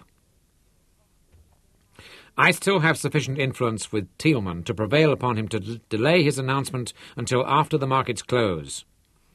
Herzog was still speaking, but it was only the details that remained to be agreed upon. And that evening, as Blaine shook hands with the others in front of the white gables of Weltevreden and went to where his Ford was parked beneath the oaks, he was filled with a sense of destiny. It was this that had attracted him into the political arena, this knowledge that he could help to change the world. For Blaine, this was the ultimate use of power, to wield it like a bright sword against the demons that plagued his people and his land. "I have become a part of history," he thought, and the elation stayed with them as he drove out through the magnificent Anrieth gates of Weltevreden, the last in the small convoy of vehicles. Deliberately, he let the Prime Minister's car, followed by the Plymouth that Dennis Wrights was driving, pull even further ahead, and then disappear into the bends that snaked up Weinberg Hill. Only then he pulled off onto the verge and sat for a few minutes with the engine idling, watching the rear-view mirror to make certain that he was not observed. Then he put the Ford in gear again and swung a U-turn across the road. He turned off the main road before he reached the Anrieth gates into a lane that skirted the boundary of Weltevreden, and within minutes he was once more on Sontaine's land, coming in through one of the back lanes, hidden from the chateau and the main buildings by a plantation of pines. He parked the Ford amongst the trees and set off along the path, breaking into a run as he saw the whitewashed walls of the cottage ahead of him gleaming in the golden rays of the setting sun. It was exactly as she had described to him. He paused in the doorway. Sontaine had not heard him. She was kneeling before the open hearth, blowing on the smoky flames that were rising from the pile of pine cones she had set as kindling for the fire. For a while he watched her from the doorway, delighted to be able to observe her while she was still unaware of him. She had removed her shoes, and the soles of her bare feet were pink and smooth, her ankles slim, her calves firm and strong from riding and walking, the backs of her knees dimpled. He had never noticed that before, and the dimples touched him. He was moved by the deep tenderness that until now he had felt only for his own daughters, and he made a small sound in his throat. Sontaine turned, springing to her feet the instant she saw him. "I thought you weren't coming." She rushed to him, holding up her face to him, her eyes shining, and then, after a long time, she broke off the kiss, and still in his arms studied his face. "You are tired," she said. "It has been a long day." "Come." Holding his hand, she led him to the chair beside the hearth. Before he sat, she slipped the jacket off his shoulders and stood on tiptoe to loosen his necktie. "I have always wanted to do that for you," she murmured, and hung his jacket in the small yellow wood cupboard before she went into the centre table and poured whisky into a tumbler, squirted soda onto it from the siphon, and brought it to him. "Is that right?" she asked anxiously, and he sipped and nodded. "Perfect." He looked around the cottage, taking in the bunches of cut flowers in the vases, the gleam of new wax on the floors, and simple solid furniture. "Very nice," he said. "I worked all day to have it ready for you." Sontaine looked up from the cheroot that she was preparing. "Anna used to live here until she married Sir Gary. Nobody else has used it since then. Nobody comes here. It's our place now, Blaine." She brought the cheroot to him, lit a taper in the fire, and held it for him until it was burning evenly. Then she placed one of the leather cushions at his feet and settled upon it, leaning her folded arms on his knee and watching his face in the light of the flames. "How long can you stay?" "Well," he looked thoughtful, "how long do you want me? An hour? 2? Longer?" And Sontaine squirmed with pleasure and clasped his knees tightly. "The whole night," she gloated, "the whole glorious night." She had brought down a basket from the kitchen at Beltevraden. They dined on cold roast beef and turkey and drank the wines from her own vineyards. Afterwards she peeled the big yellow Hainport grapes and popped them into his mouth one at a time, kissing his lips lightly between each morsel. "The grapes are sweet," he smiled, "but I prefer the kisses." "Fortunately, sir, there is no shortage of either," she said. Sontaine brewed coffee on the open hearth, and they drank it sprawled together on the rug in front of the fire, watching the flames, neither of them speaking. But Blaine stroked the fine, dark hairs at her temples and at the nape of her neck with his fingers, until slowly the tranquil mood hardened, and he ran his fingers down her spine, and she trembled and rose to her feet. "Where are you going?" he demanded. "Finish your cheroot," she told him, "then come and find out." When he followed her into the small bedroom, she was sitting in the centre of the low bed. He had never seen her in a nightdress before. It was of pale lemon satin, and the lace at the neck and cuffs was the colour of old ivory that glowed in the candlelight. "You are beautiful," he said. "You make me feel beautiful," she said gravely, and held out both hands to him. Tonight their loving, in contrast to the other urgent, wildly driven nights, was measured and slow, almost stately. She had not realized that he had learned so much about her body and its special needs. Calmly and skillfully he ministered to them, and her trust in him was complete. Gently he swept away her last reservations and bore her beyond the sense of self, his body deep in hers and she enfolding him and blending with him, so that their very blood seemed to mingle and his pulse beat in time to her heart. It was his breath that filled her lungs, his thoughts that gleamed and glimmered through her brain, and she heard her own words echo in his eardrums. "I love you, my darling. Oh, God, how I love you." And his voice replied, crying through the cavern of her own throat, his voice upon her lips, "I love you. I love you." And they were one. He woke before her, and the sunbirds were twittering in the bright orange-coloured blooms of the Tacoma shrubs outside the cottage window. A beam of sunlight had found a chink in the curtains, and it cut through the air above his head like the blade of a golden rapier. Slowly, very slowly, so as not to disturb her, he turned his head and studied her face. She had thrown aside her pillow, and her cheek was pressed to the mattress, her lips almost touching his shoulder, one arm thrown out over his chest.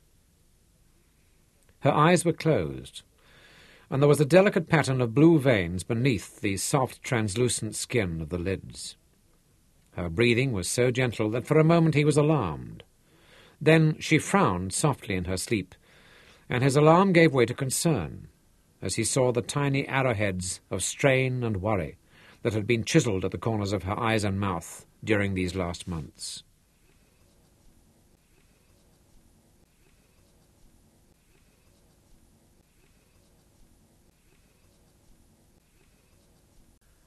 My poor darling.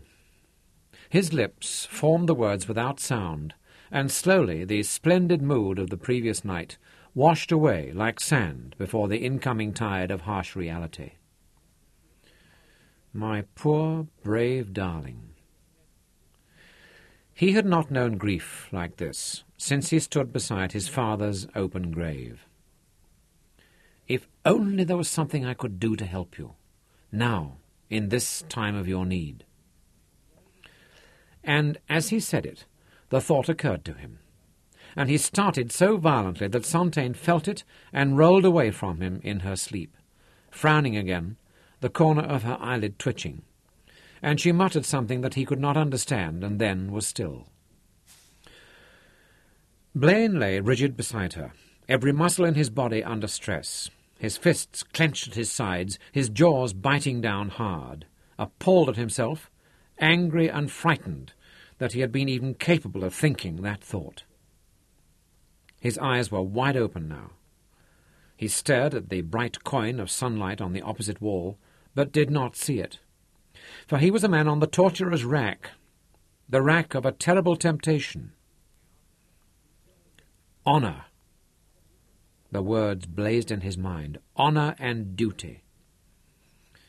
He groaned silently, as on the other side of his brain another word burned as fiercely. Love. The woman who lay beside him had set no price upon her love. She had made no terms, no bargains, but had simply given without asking in return. Rather than demanding, she had given him quittance. It was she who had insisted that no other person should be hurt by their happiness. Freely she had heaped upon him all the sweets of her love without asking the smallest price. Not the gold band and vows of marriage, not even promises or assurances, and he had offered nothing. Until this moment there had been nothing for him to give her in repayment. On the other hand, he had been singled out by a great and good man who had placed unquestioning trust in him. Honour and duty on one hand, love on the other. This time there was no escape from the lash of his conscience. Who would he betray? The man he revered or the woman he loved? He could not lie still another moment, and stealthily he lifted the sheet. Sontaine's eyelids fluttered. She made a little mewling sound and then settled deeper into sleep. The previous evening she had laid out a new razor and toothbrush on the washstand in the bathroom for him, and this little thoughtfulness goaded him further. The agony of indecision scourged him as he shaved and dressed. He tiptoed back into the bedroom and stood beside the bed. I could walk away, he thought. She will never know of my treachery. And then he wondered at his choice of word. Was it treachery to keep intact his honour, to cleave to his duty? He forced the thought aside and made his decision. He reached down and touched her eyelids. They fluttered open. She looked up at him, her pupils very black and big and unfocused. Then they contracted and she smiled. A comfortable, sleepy, contented smile. "Darling," she murmured, "what time is it?" "Sontaine, are you awake?" She sat up quickly and exclaimed with dismay, "Oh, Blaine, you are dressed so soon." "Listen to me, Sontaine. This is very important. Are you listening?" She nodded, blinking the last vestiges of sleep from her eyes, and stared at him solemnly. "Sontaine, we are going off gold," he said, and his voice was harsh, rough with self-contempt and guilt.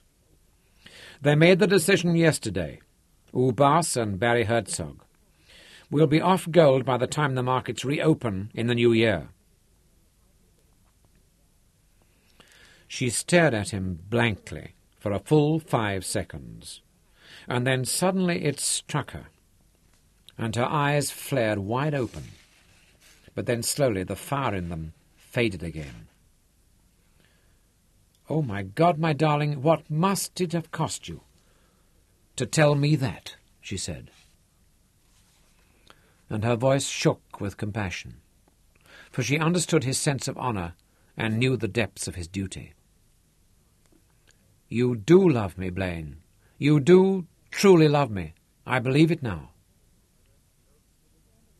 Yet he was glaring at her. She had never seen such an expression on his face before. It was almost as though he hated her for what he had done. She couldn't bear that look, and she scrambled onto her knees in the centre of the rumpled bed and held out her arms in appeal. "Blaine, I won't use it. I won't use what you have told me." And he snarled at her, his face contorted with guilt. "That way, you would let me make this sacrifice for naught." "Don't hate me for it, Blaine," she pleaded, and the anger faded from his face. "Hate you?" he asked sadly. "No, Sontaine, that I could never do." She wanted to run after him, to try and comfort him, but she knew that it was beyond even the power of her great love. She sensed that, like a wounded lion, he had to be alone. And she listened to his heavy footfalls receding down the path, through the plantation outside her window.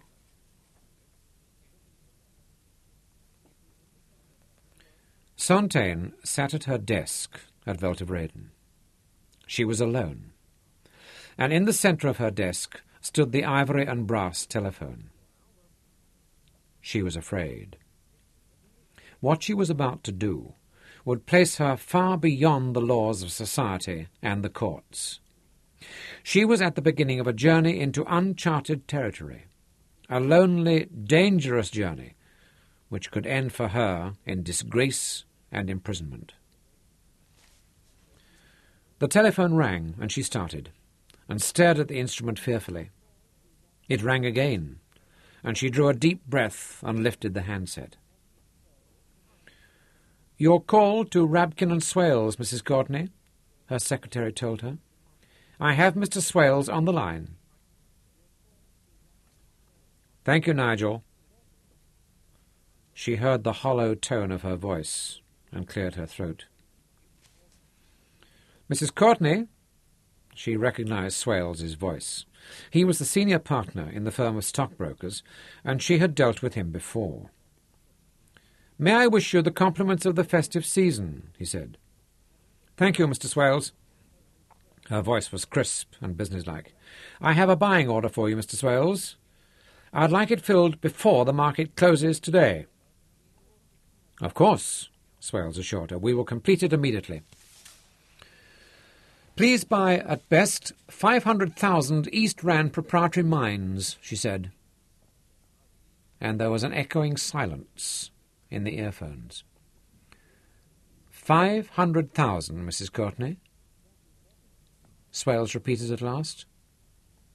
"ERPM are standing at 22 and 6. That is almost £600,000. "Exactly," Sontaine agreed. Mrs. Courtney," Swales stopped. "Is there some problem, Mr. Swales?" No, of course not. None at all. You caught me by surprise, that's all. Just the size of the order. I will get onto it right away. I will post you my cheque in full settlement just as soon as I receive your contract note for the purchase." She paused, and then went on, icily. "Unless, of course, you require me to send you a deposit immediately." She held her breath. Nowhere could she raise even the deposit that Swales was entitled to ask for. "Oh, dear Mrs. Courtney, I hope you didn't think—" I must sincerely apologize for having led you to think that I might question your ability to pay. There is absolutely no hurry. We will post you the contract note in the usual way. Your credit with Rapkin and Swales is always good. I hope to confirm the purchase for you by tomorrow morning at the very latest. As you are no doubt aware, tomorrow is the final trading day before the Christmas recess. Her hands were shaking so violently that she had trouble setting the handset of the telephone on its hook. "What have I done?" she whispered. And she knew the answer. She had committed a criminal act of fraud, the maximum penalty for which was 10 years' imprisonment. She had just contracted a debt which she had no reasonable expectation of honouring. She was bankrupt, she knew she was bankrupt, and she had just taken on another £500,000 obligation. She was taken with a fit of remorse, and she reached for the telephone to cancel the order, but it rang before she touched it. "Mrs. Courtney, I have Mr. Anderson of Hawks and Giles on the line." "Put him on, please, Nigel," she ordered. And she was amazed that there was no tremor in her voice as she said casually, "Mr. Anderson, I have a purchase order for you, please." By noon, she had telephoned 7 separate firms of stockbrokers in Johannesburg and placed orders for the purchase of gold mining shares to the value of £5.5 million. Then at last her nerve failed her. "Nigel, cancel the other 2 calls, please," she said calmly, and ran to her private bathroom at the end of the passage, with her hands over her mouth. Just in time, she fell to her knees in front of the white porcelain toilet bowl and vomited into it a hard projectile stream, bringing up her terror and shame and guilt, heaving and retching until her stomach was empty and the muscles of her chest ached and her throat burned, as though it had been scalded raw with acid.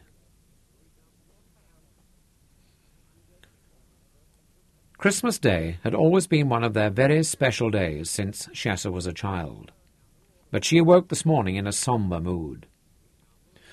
Still in their night clothes and dressing gowns, she and Shasha exchanged their presents in her suite.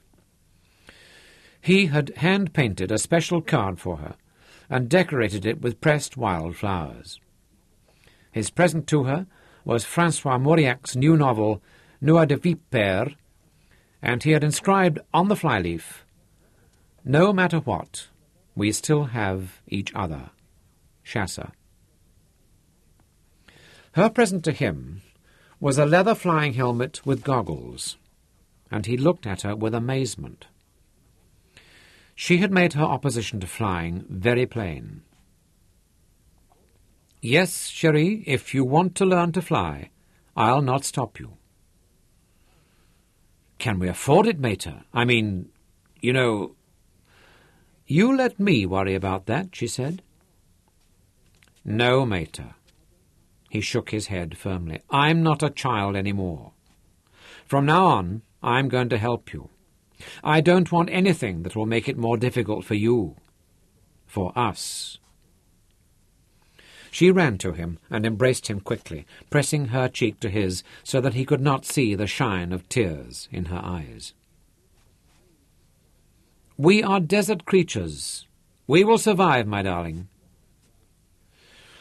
But her moods swung wildly all the rest of that day, as Fontaine played the Grande Dame, the chatelaine of Veltevreden, welcoming the many callers at the estate, serving sherry and biscuits and exchanging gifts with them, laughing and charming, and then, on the pretext of seeing to the servants, hurrying away to lock herself in the mirrored study, with the drawn curtains, while she fought off the black moods, the doubts, and the terrible crippling forebodings.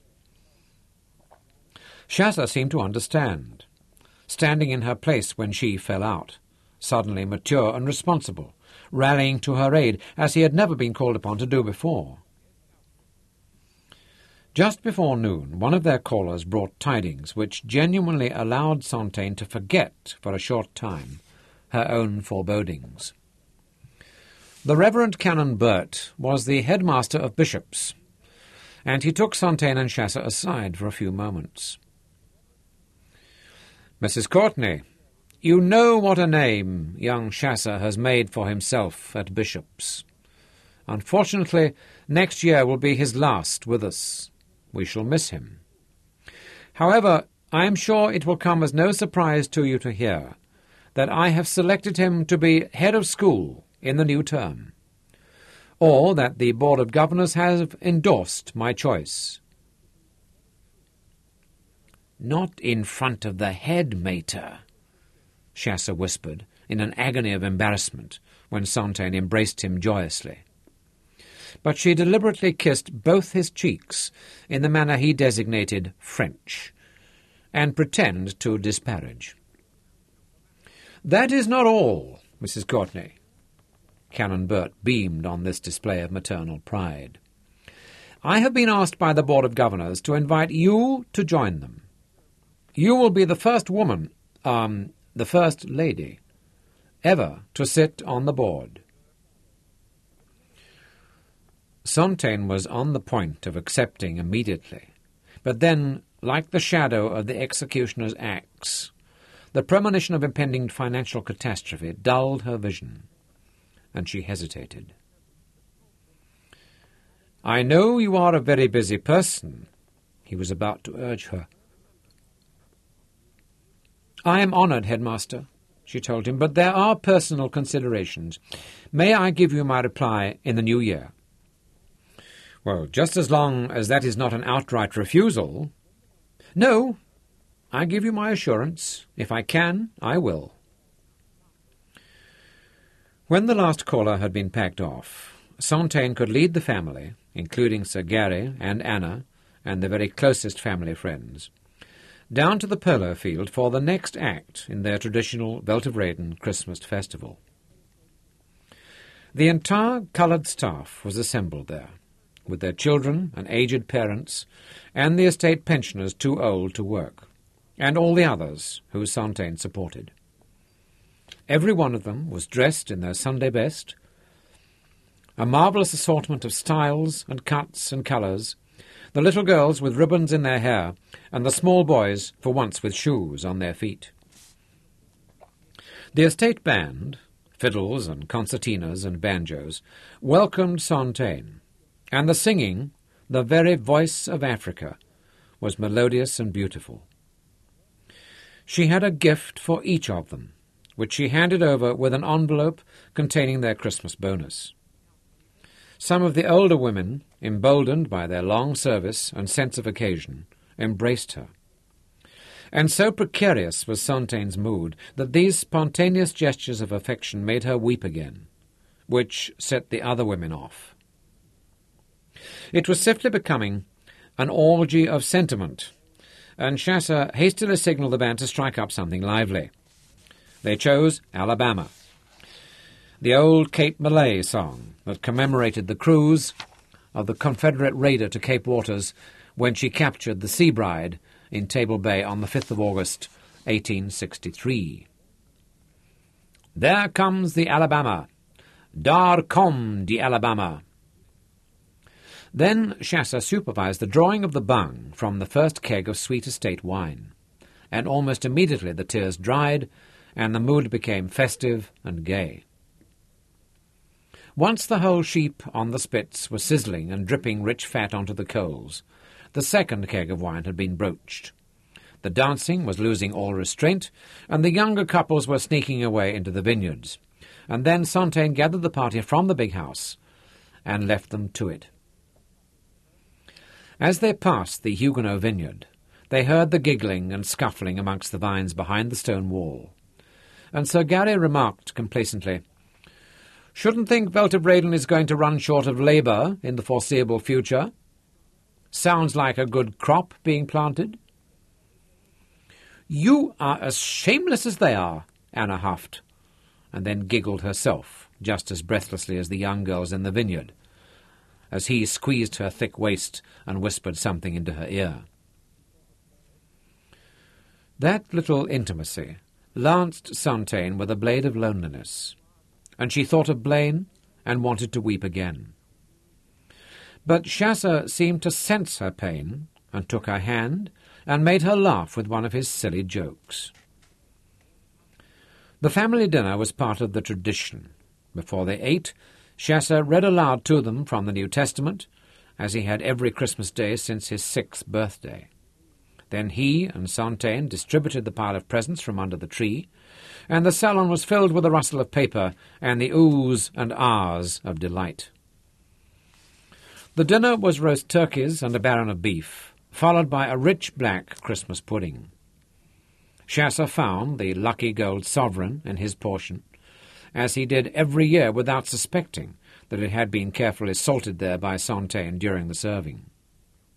And when at the end they all tottered away, satiated and heavy-eyed, to their separate bedrooms, Santain slipped out of the French windows of her study and ran all the way down through the plantation and burst into the cottage. Blaine was waiting for her, and she ran to him. "We should be together at Christmas and every other day," she said. He stopped her from going on by kissing her, and she reviled herself for her silliness. When she pulled back in his arms, she was smiling brightly. "I couldn't wrap your Christmas present. The shape is all wrong, and the ribbon wouldn't stay on. You'll have to take it au naturel." "Where is it?" he asked. "Follow me, sir, and it shall be delivered unto you."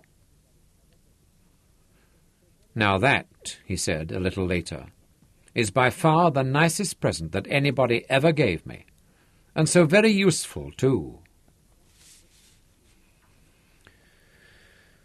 There were no newspapers on New Year's Day, but Santain listened to the news every hour on the radio. There was no mention of the gold standard or any other political issue on these bulletins. Blaine was away, occupied all day with meetings and discussions concerning his candidature for the coming parliamentary by-election at the Gardens. Chasser had gone as house guest to one of the neighbouring estates. She was alone with her fears and doubts. She read until after midnight, and then lay in the darkness, sleeping only fitfully and plagued by nightmares, starting awake and then drifting back into uneasy sleep. Long before dawn she gave up the attempt to find rest, and dressed in yodpas and riding boots and her sheepskin coat. She saddled her favourite stallion and rode down, in the darkness, 5 miles to the railway station at Claremont to meet the early train from Cape Town. She was waiting on the platform when the bundles of newspapers were thrown out of the goods van onto the concrete quay, and the small coloured newsboys swarmed over them, chattering and laughing as they divided up the bundles for delivery.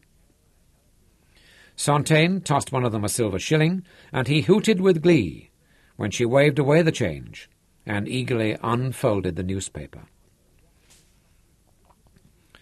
The headlines took up fully half the front page, and they rocked her on her feet. "South Africa abandons gold standard. Huge boost for gold mines."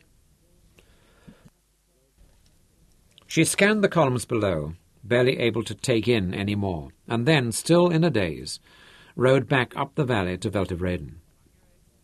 Only when she reached the Onreath gates did the full impact of it all dawn upon her. Veltevreden was still hers. It would always be hers.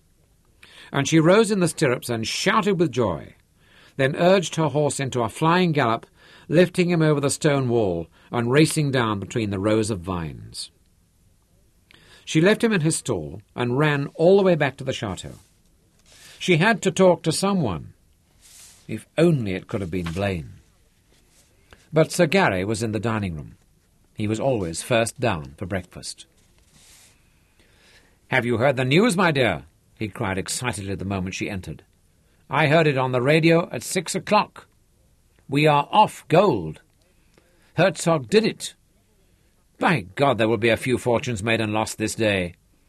Anybody who is holding gold shares will double and treble their money. Oh, my dear, is something wrong? Sontaine had collapsed into her chair at the head of the dining-room table. No, no. She shook her head frantically. There is nothing wrong. Not any more. Everything is all right. Wonderfully, magnificently, stupendously all right. At lunchtime, Blaine telephoned her at Weltervreden. He had never done so before. His voice sounded hollow and strange on the scratchy line. He did not announce himself, but said simply, 5 o'clock at the cottage. Yes, I'll be there. She wanted to say more, but the line clicked dead.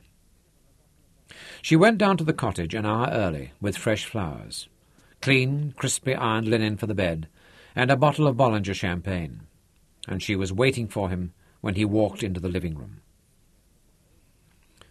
There are no words that can adequately express my gratitude, she said. That is the way I want it, Sontaine, he told her seriously. No words. We will never talk about it again. I shall try to convince myself it never happened. Please promise me never to mention it. Never again as long as we live and love each other. I give you my solemn word, she said. And then all her relief and joy came bubbling up, and she kissed him, laughing. Won't you open the champagne? And she raised the brimming glass when he handed it to her, and gave him his own words back as a toast.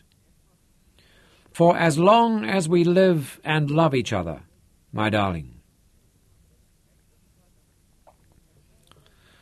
The Johannesburg Stock Exchange reopened on January the 2nd, and in the first hour very little business could be conducted, for the floor was like a battlefield, as the brokers literally tore at each other, screaming for attention. But by call-over the market had shaken itself out and settled at its new levels.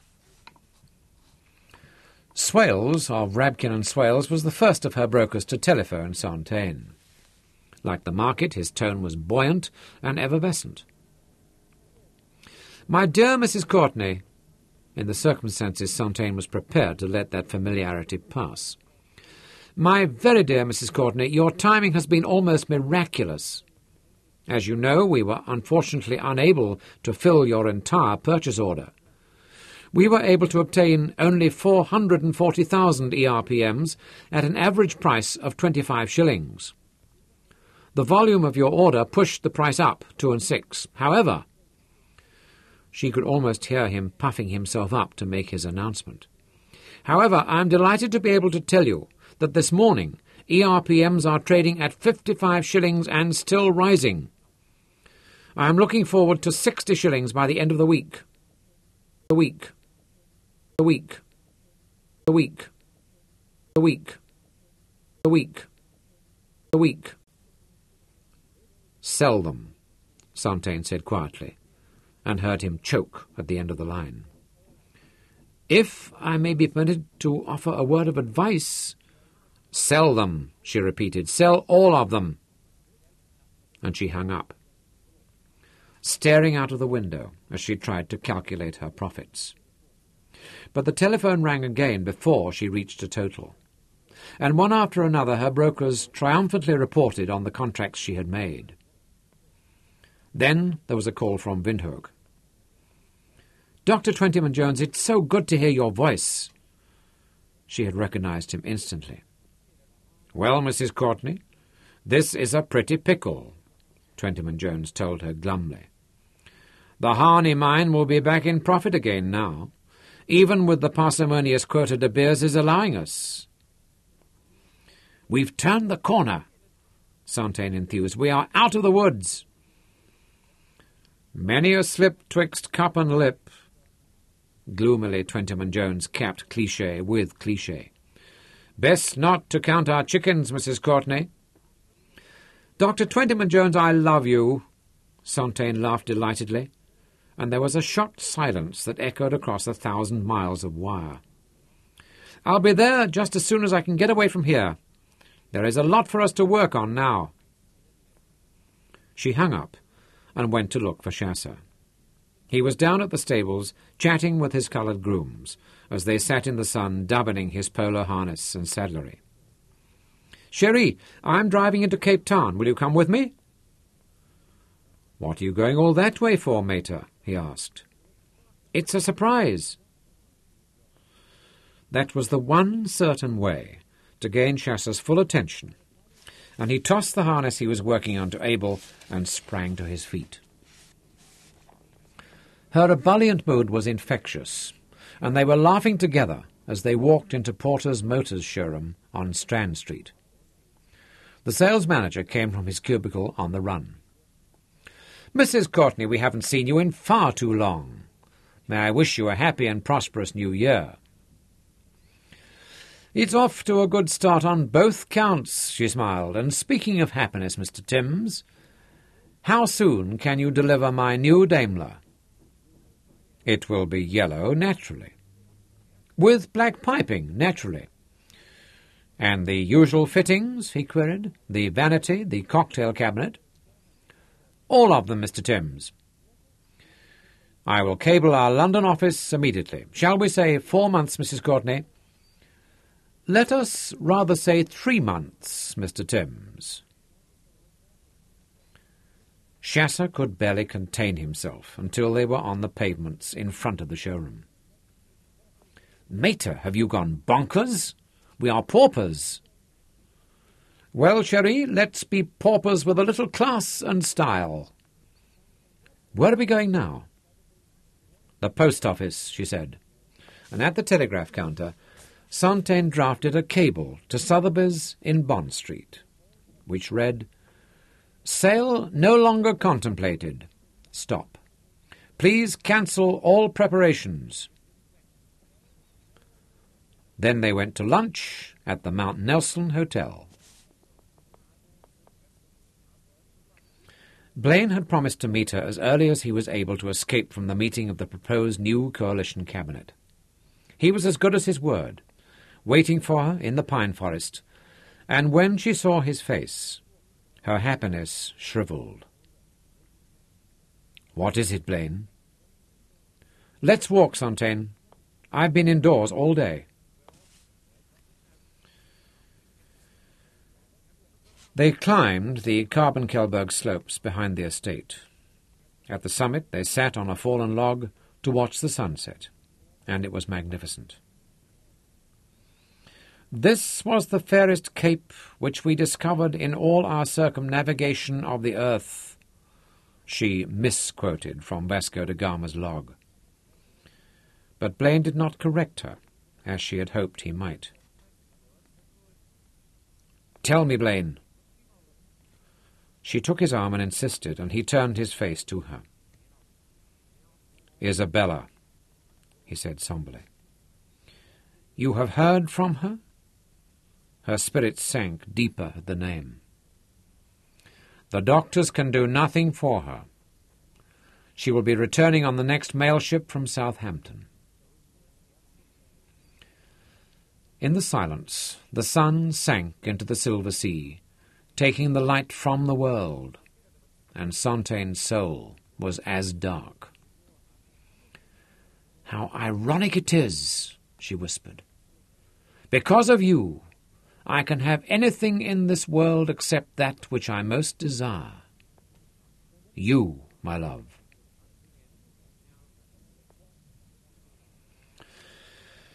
The women pounded the fresh millet grain in the wooden mortars into a coarse, fluffy white meal, and filled one of the leather sacks. Carrying the sack, Svort Hendrik, followed by Moses, his brother, left the kraal after the rise of the new moon, and crept silently up the ridge in the night.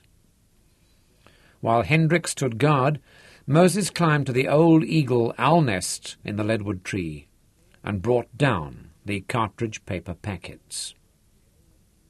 They moved along the ridge, until they were beyond all possible chance of observation from the village, and even then they very carefully screened the small fire that they built amongst the ironstone boulders.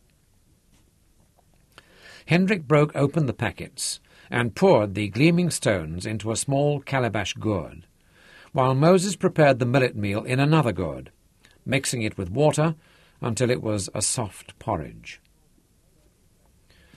Meticulously, Hendrik burned the cartridge paper wrappings in the fire and stirred the ashes to powder with a stick. When it was done, he nodded at his younger brother, and Moses poured the dough over the coals. As it began to bubble, Hendrik buried the diamonds in the unleavened dough.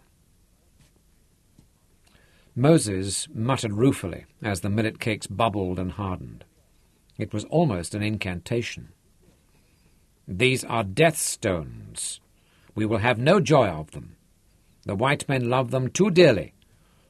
They are the stones of death and madness." Hendrik ignored him, and shaking the baking loaves, squinting his eyes against the smoke, and smiling secretly to himself. When each round loaf was crisp brown on the underside, he flipped it over and let it cook through until it was brick hard. Then he lifted it off the fire and set it out to cool. Finally, he repacked the crude, thick loaves into the leather sack, and they returned quietly to the sleeping village. In the morning they left early, and the women went with them the first mile of the journey, ululating mournfully and singing the song of farewell. When they fell behind, neither of the men looked back. They trudged on towards the low brown horizon, carrying their bundles balanced on their heads. They did not think about it, but this little scene was acted out every single day in 1,000 villages across the southern subcontinent. Days later, the two men, still on foot, reached the recruitment station. It was a single-roomed general dealer's store, standing alone at a remote crossroad on the edge of the desert. The white trader augmented his precarious business by buying cattle hides from the surrounding nomadic tribes and by recruiting for Venela. Venela was the acronym for the Witwatersrand Native Labour Association, a ubiquitous, sprawling enterprise which extended its tentacles into the vastness of the African wilderness. From the peaks of the Dragon Mountains in Basutoland to the swamps of the Zambezi and Chobe, from the thirstlands of the Kalahari to the rainforest of the high plateau of Nyasaland, it gathered up the trickle of black men and channeled them first into a stream and finally into a mighty river that ran endlessly to the fabulous goldfields of the Ridge of White Waters, the Witwatersrand of Transvaal. The trader looked over these two new recruits in a perfunctory manner as they stood dumbly before him. Their faces were deliberately expressionless, their eyes blank, the only perfect defence of the black African in the presence of the white man. "Name?" the trader demanded. "Henry Tabaka." Hendrik had chosen his new name to cover his relationship to Moses and to throw off any chance connection with Lothar de la Rey and the robbery. "Name?" the trader looked at Moses. "Moses Gama." He pronounced it with a guttural G.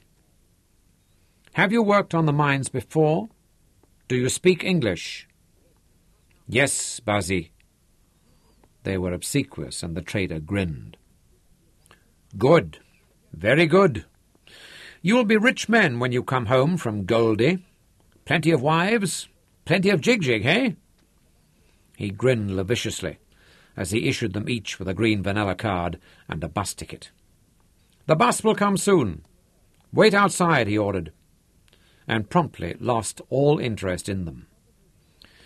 He had earned his guinea-a-head recruitment fee, good money easily made, and his obligation to the recruits was at an end. They waited under the scraggy thorn tree at the side of the iron-roofed trading store for 48 hours before the railway's bus came rattling and banging and blowing blue smoke across the dreary wastes. It stopped, briefly, and they slung their meagre luggage up onto the roof rack that was already piled with calabashes and boxes and bundles, with trussed goats and cages of woven bark stuffed with live fowls. Then they climbed into the overloaded coach and squeezed onto one of the hard wooden benches. The bus bellowed and blustered on over the plains, and the rows of black passengers, wedged shoulder to shoulder, jolted and swayed in unison as it pitched and rolled over the rutted tracks.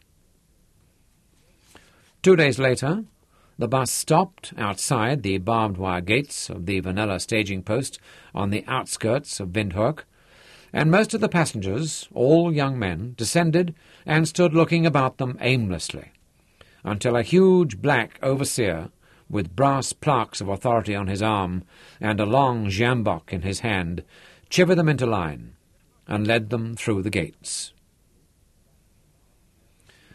The white station manager sat on the stoop of his office building, his boots propped on the half-wall of the stoop and a black bottle of German lager at his elbow, fanning himself with his hat.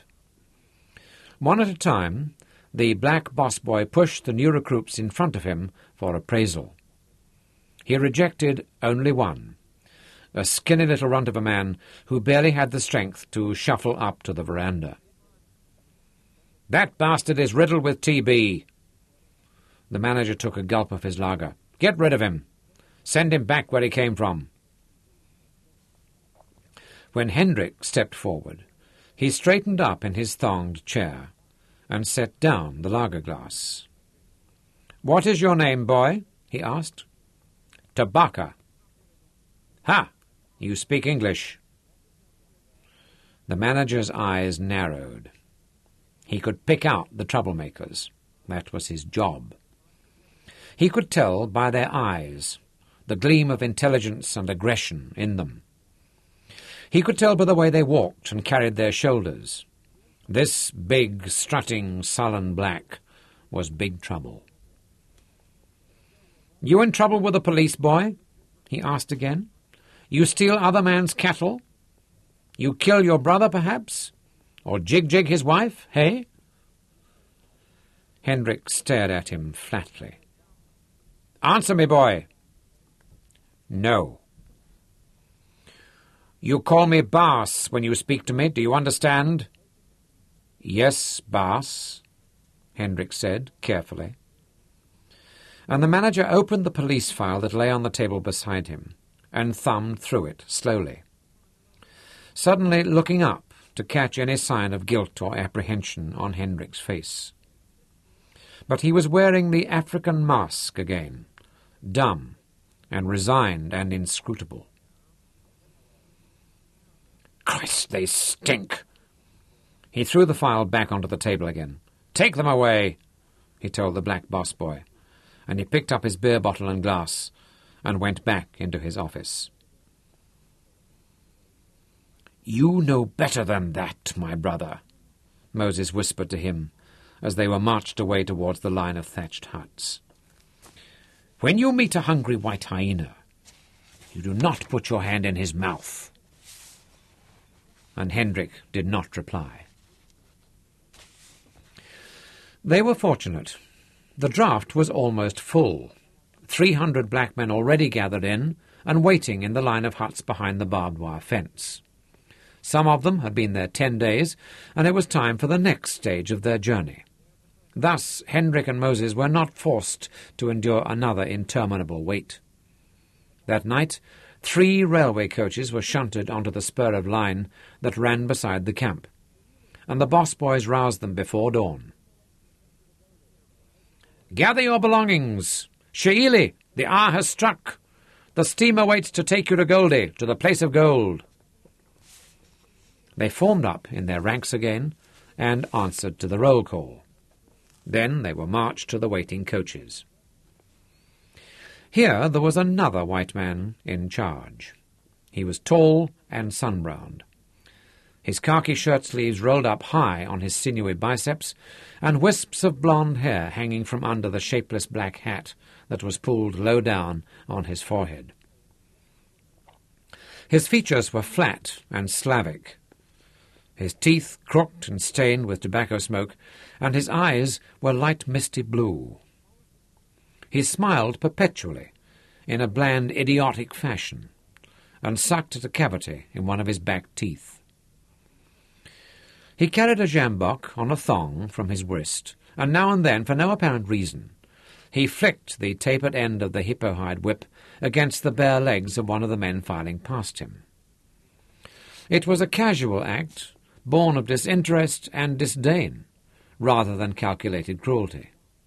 And though each stroke was feathery light, it stung like a hornet, and the victim gasped and skipped and shot up the ladder into the coach with alacrity.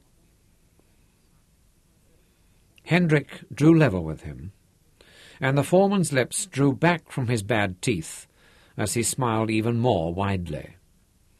The camp manager had pointed out the big Ovambo to him. "A bad one," he had warned him. "Watch him. Don't let him get out of hand." And now he used his wrist in the stroke that he aimed at the tender skin at the back of Hendrik's knee. "Chicha!" the overseer ordered. "Hurry up!" And the lash popped as it wrapped around Hendrik's leg. It did not split the skin. The overseer was an expert. But it left a purple-black welt on the dark, velvety skin. Hendrik stopped dead. The other leg lifted to the first rung of the boarding ladder, gripping the rail with his free hand, with the other hand balancing his bundle on his shoulder. And he turned his head slowly until he was staring into the overseer's pale blue eyes. "Yes?" the overseer encouraged him softly, and for the first time there was a sparkle of interest in his eyes. He altered his stance subtly, coming onto the balls of his feet. "Yes?" he repeated. He wanted to take this big black bastard here in front of all the others. There were going to be 5 days in these coaches, 5 hot, thirsty days, during which tempers and nerves would be rubbed raw. He always liked to do it right at the beginning of the journey. It only needed one, and it would save a lot of trouble later if he made an example right here on the siding. That way all of them would know what to expect if they started anything. And in his experience, they never did start anything after that. "Come on, Kaffir." He dropped his voice even lower, making the insult more personal and intense. He enjoyed this part of his work, and he was very good at it. This cocky bastard would not be fit to travel when he had finished with him. He wouldn't be much use to anybody, with 4 or 5 ribs stoved in, and perhaps a broken jaw. Hendrik was too quick for him. He went up the ladder into the coach in a single bound, leaving the overseer on the siding, braced and poised for his attack, with the sjambok held overhand, ready to drive the point of the butt into Hendrik's throat as he charged. Hendrik's move took him completely off balance, so that when he aimed a hard cut of the lash at Hendrik's legs as he went up the ladder, he was too late by a full half-second, and the stroke hissed and died in air. Following behind his brother, Moses saw the murderous expression on the white overseer's face as he passed. "It is not yet ended," he warned Hendrik, as they placed their bundles on the overhead racks and settled on the hard wooden bench that ran the length of the coach. "He will come after you again."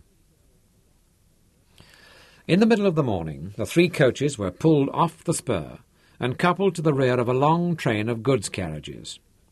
and after another few hours of shunting and jolting and false starts, they rumbled slowly up the hills and then ran southwards.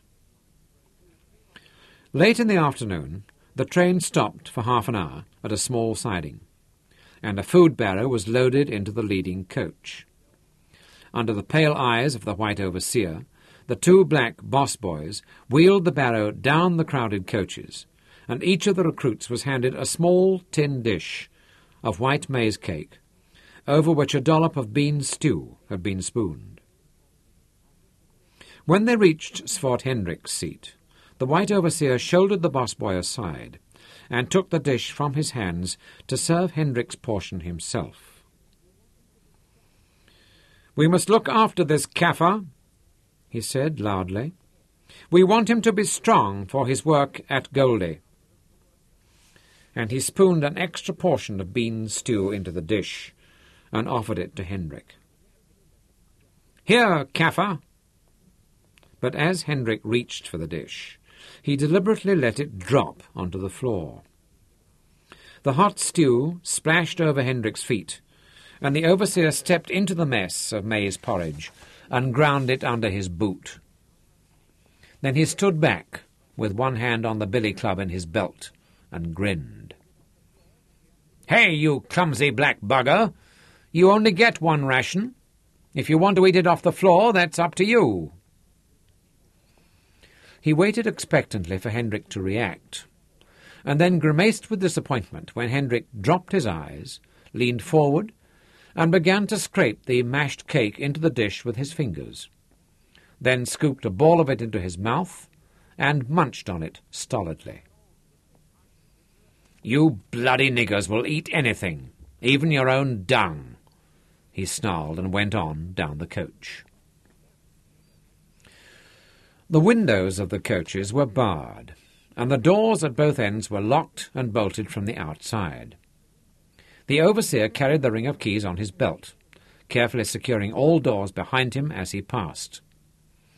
From experience he knew that many of the recruits would begin to have misgivings as soon as the journey began, and driven by homesickness and increasing fear of the unknown, by the disturbing unfamiliarity of all about them, would begin to desert, some of them even leaping from the speeding coach.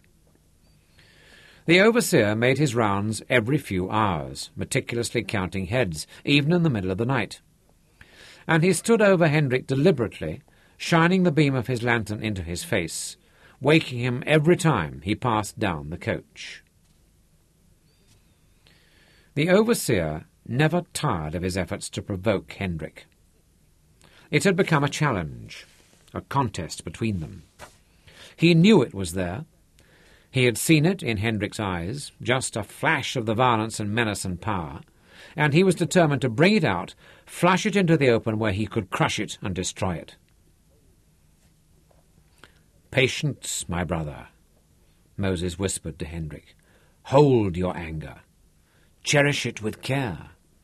Let it grow until it is full term, until you can put it to work for you." Hendrik was coming to rely more on his brother's advice and counsel with each day that passed. Moses was intelligent and persuasive, his tongue quick to choose the right word, and that special presence which he possessed made other men listen when he spoke. Hendrik saw these special gifts of his demonstrated clearly in the days that followed. At first, he spoke only to the men that sat near him in the hot, crowded coach. He told them what it would be like at the place where they were going, and how the white men would treat them, what would be expected of them, and what the consequences would be if they disappointed their new employers. The black faces around him were intent as they listened, and soon those further up the benches were craning to catch his words and calling softly, "Speak louder, Gamma. Speak, that all of us may hear your words." Moses Gamma raised his voice, a clear, compelling baritone, and they listened with respect. "There will be many black men at Goldie, more than you ever believed possible. Zulus and Hausas and Nidabeles and Swazis and Nyasas, 50 different tribes, speaking so many different languages that you have never heard before. Tribes as different from you as you are different from the white man. Some of them will be traditional blood enemies of our tribe, waiting and watching like hyenas for a chance to turn upon you and savage you. There will be times when you are deep in the earth, down there where it is always night, that you will be at the mercy of such men. To protect yourselves, you must surround yourselves with men you can trust. You must place yourself under the protection of a strong leader, and in return for this protection, you must give this chieftain your obedience and loyalty. And very soon they came to recognize that Moses Gama was this strong leader. Within days, he was the undisputed chieftain of all the men in Coach 3, and while he was talking to them and answering their queries, stilling their fears and misgivings, Moses was, in his turn, assessing their individual worth, watching and weighing each of them, selecting, evaluating, and discarding. He began to rearrange the seating in the coach, ordering those whom he had chosen to move closer to his own seat in the centre, gathering around him the pick of the recruits. And immediately the men he had singled out gained prestige. They formed an elite Praetorian Guard around their new emperor.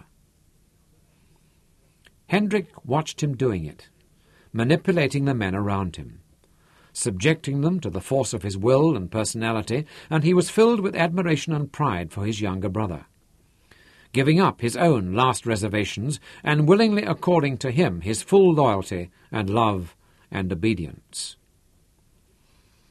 By association with Moses, Hendrik himself was accorded the respect and veneration of the other men in the coach. He was Moses' captain and henchman, and they recognized him as such. And quite slowly it dawned upon Hendrik that in a few short days Moses Gama had forged himself an impi, a band of warriors on whom he could rely implicitly, and that he had done it with almost no apparent effort. Sitting in the crowded coach that was already stinking like an animal cage, with the rancid sweat of 100 hot bodies, and with the stench from the latrine cubicle, and mesmerized by the messianic eyes and words of his own brother, Hendrik thought back to the other great black rulers who had emerged from the mists of African history, to lead first a tiny band, then a tribe, and finally a vast horde of warriors across the continent, ravaging and plundering and laying waste. He thought of Mantatizi and Shaka, and Mzilizakazi, of Shangan and Angoni, and with a flash of clairvoyance he saw them at their beginnings, sitting like this at some remote campfire in the wilderness, surrounded by a small group of men, weaving the spell over them, capturing their imagination and spirit with a silken noose of words and ideas, inflaming them with dreams. I stand at the beginning of an enterprise which I do not yet understand, he thought. All I have done up till this time was only my initiation. All the fighting and killing and striving was but a training. Now I am ready for the endeavour, whatever it may be, and Moses Gama will lead me to it. I do not need to know what it is. It is sufficient only that I follow where it leads. And he was listening avidly, as Moses spoke names that he had never heard, and expounded ideas that were new and strangely exciting. Lenin, said Moses, was not a man, but a god come down to earth. And they thrilled to the tale of a land to the north, where the tribes had united under this man-god, Lenin, had smitten down a king, and in doing so had become part of the Godhead themselves. They were enchanted and aroused as he told them of a war such as the earth had never seen before, and their atavistic battle lust scalded their veins and pumped up their hearts, hard and hot, as the head of the fighting axe when it comes red and glowing from the ironsmith's forge. The Revolution, Moses called this war, and as he explained it to them, they saw that they could be part of this glorious battle. They too could be slayers of kings and become part of the Godhead. The Godhead. The Godhead. The Godhead. The Godhead. The Godhead. The Godhead. The door at the head of the coach crashed back on its slide, and the white overseer stepped through and stood with his hands on his hips, grinning mirthlessly at them, and they lowered their heads and stared at the floor, hooding and screening their eyes.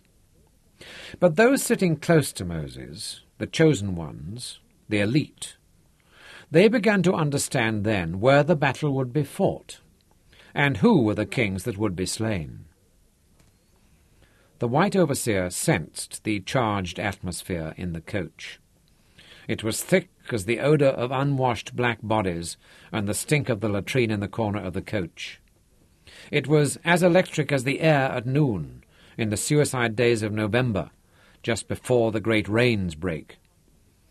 And he searched quickly for Hendrik, sitting in the centre of the coach.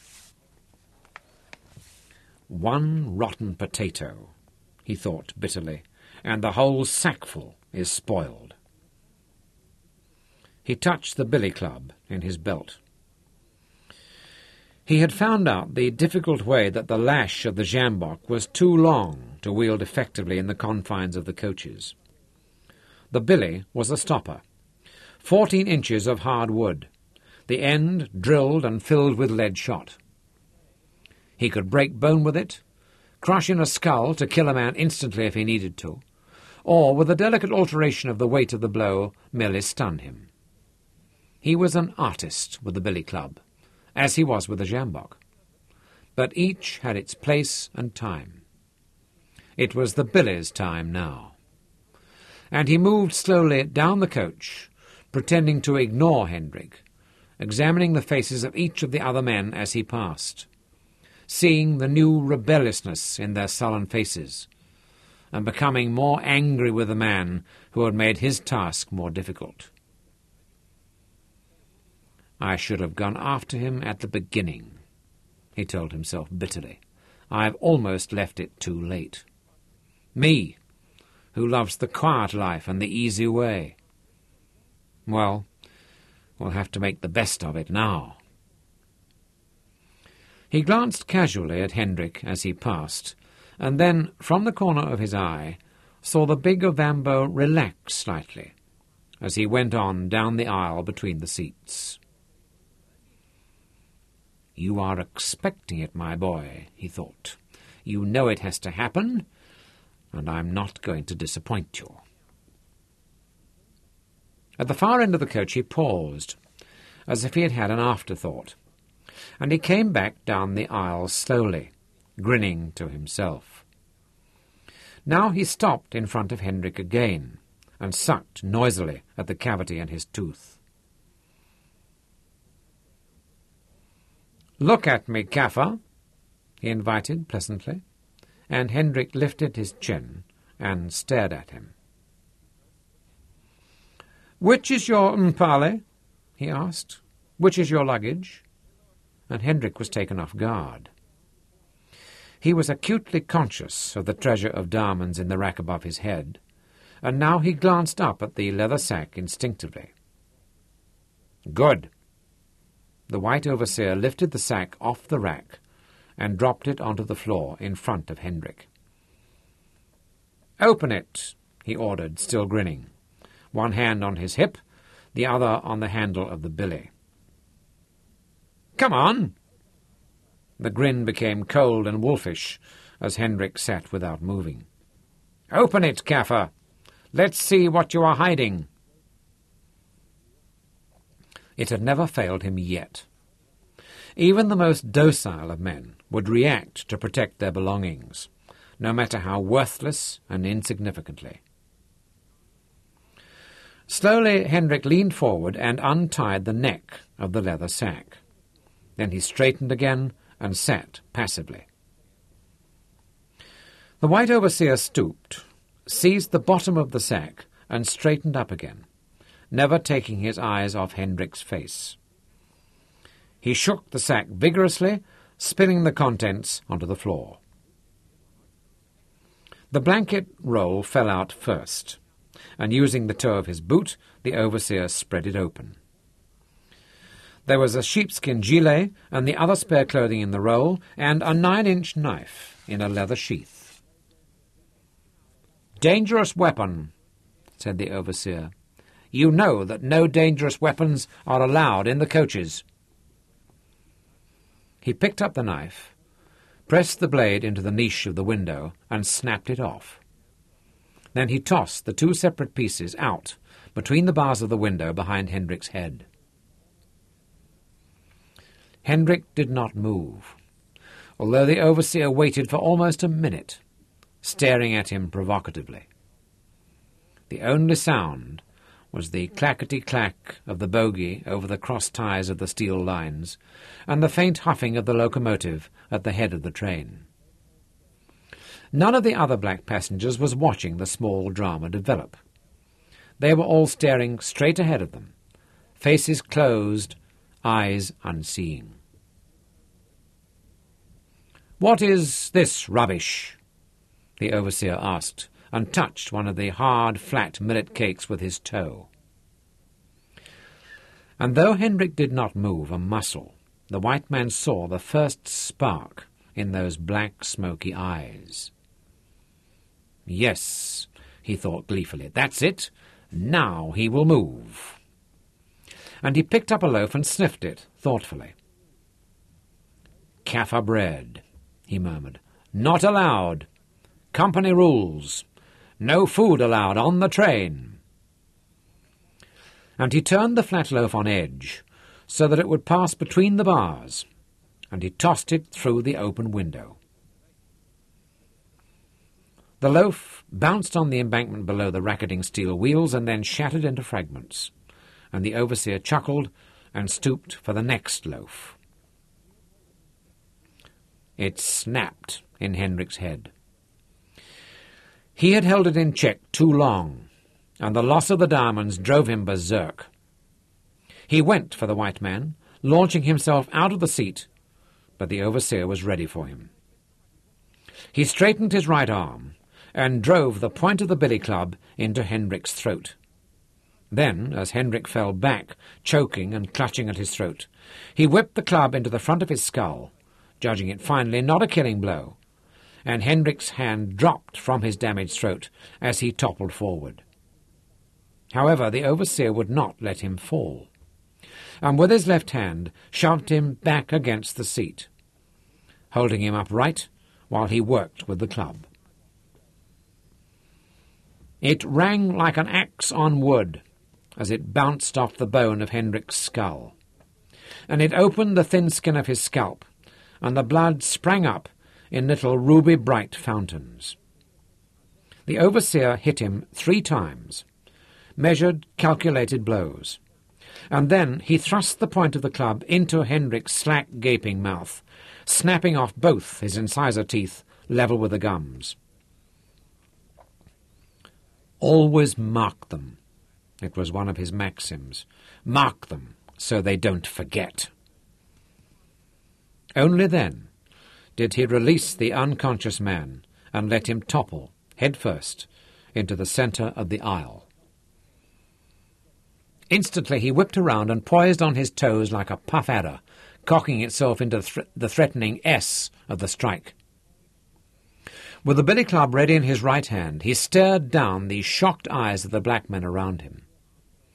Quickly they dropped their gaze from his, and the only movement was the jerking of their bodies in time to the swaying clatter of the coach beneath them. Hendrik's blood was puddling under his head, then running in little dark red snakes across the floor of the aisle. The overseer smiled again, looking down with an almost paternal expression at the recumbent figure. It had been a beautiful performance, quick and complete, exactly as he had planned it, and he had enjoyed it. The man at his feet was his own creation, and he was proud of it. He picked up the other millet loaves out of the blood puddle, and one at a time tossed them out between the bars of the window. Finally, he squatted over the man at his feet, and on the back of his shirt carefully wiped the last traces of blood from his billy. Then he stood up, replaced the club in his belt, and walked slowly down the aisle. It was all right now. The mood had changed. The atmosphere was defused. There would be no more trouble. He had done his job, and done it well. He went out onto the balcony of the coach, and, smiling thinly, locked the sliding door behind him again. The moment the door closed, the men in the carriage came back to life. Moses gave his orders crisply, and two of them lifted Hendrik back into his seat. Another went to the water tank beside the latrine door, while Moses opened his own pack and brought out a stoppered buckhorn. While they steadied Hendrik's lolling head, Moses poured a brown powder from the buckhorn into the wounds in his scalp. It was a mixture of ash and herbs, powdered finely, and he rubbed it into the open flesh with his finger. The bleeding stopped, and with a wet cloth he cleaned his brother's broken mouth. Then he cradled his unconscious head in his arms and waited. Moses had watched the conflict between his brother and the white man with almost clinical interest, deliberately restraining and directing Hendrik's reaction until the drama had reached this explosive climax. His attachment to his brother was still tenuous. Their father had been a prosperous and lusty man, and had brought all of his 15 wives regularly to the child bed. Moses had over 30 brothers and sisters. Towards very few of them he felt any special affection beyond vague tribal and family duty. Hendrik was many years his senior, and had left the kraal when Moses was still a child. Since then the tales of his exploits had filtered back to him, and Hendrik's reputation had grown on these accounts of wild and desperate deeds. But tales are only tales until they are proven, and reputations can be built on words and not deeds. The testing time was at hand. Moses would consider the results of the test, and upon them would depend their future relationship. He needed a hard man as his lieutenant, one of the steely men. Lenin had chosen Joseph Stalin. He would choose a man of steel also, a man like an axe, and with him as a weapon he would hack and shape his own plans out of the hard wood of the future.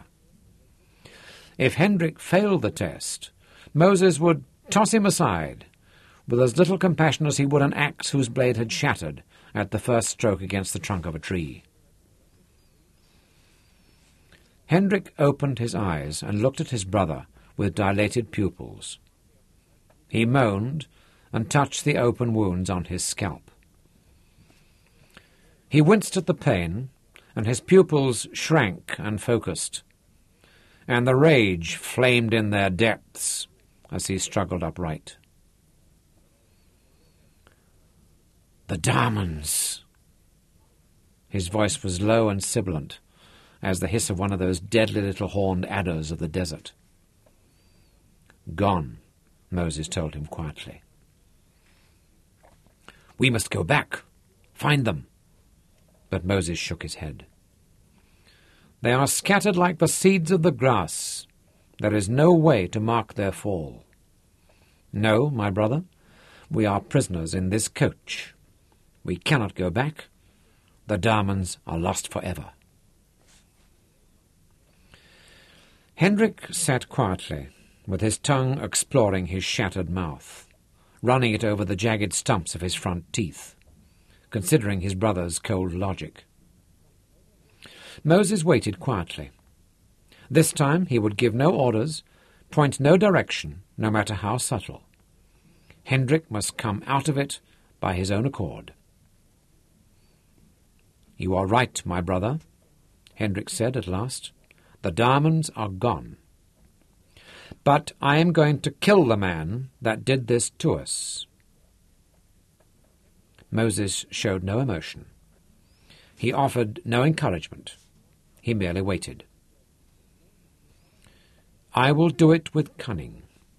I will find a way to kill him, and no man will ever know except him and us." Still Moses waited. So far, Hendrik was taking the path that he had laid out for him. However, there was still something else he must do. He waited for it, and it came as he had hoped it would.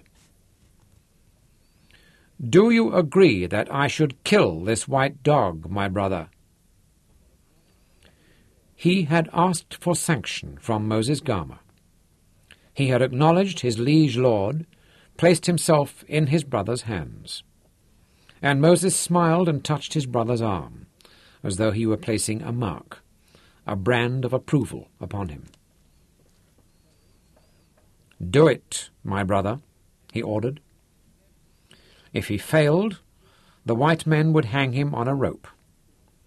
If he succeeded, he would have proved himself an axe, a steely man. Hendrik brooded darkly in his seat, not speaking for another hour. Occasionally massaging his temples, where the throbbing pain of the blows threatened to burst his skull open. Then he rose and moved slowly down the coach, examining each of the barred windows, shaking his head and muttering at the pain. He returned to his seat and sat there for a while, and then rose once again and shuffled down the aisle to the latrine cubicle. He locked himself into the cubicle. There was an open hole in the deck, and through it he could see the rushing blur of the stone embankment below the coach. Many of the men using the latrine had missed the hole, and the floor slopped with dark yellow urine and splattered feces. Hendrik turned his attention to the single unglazed window.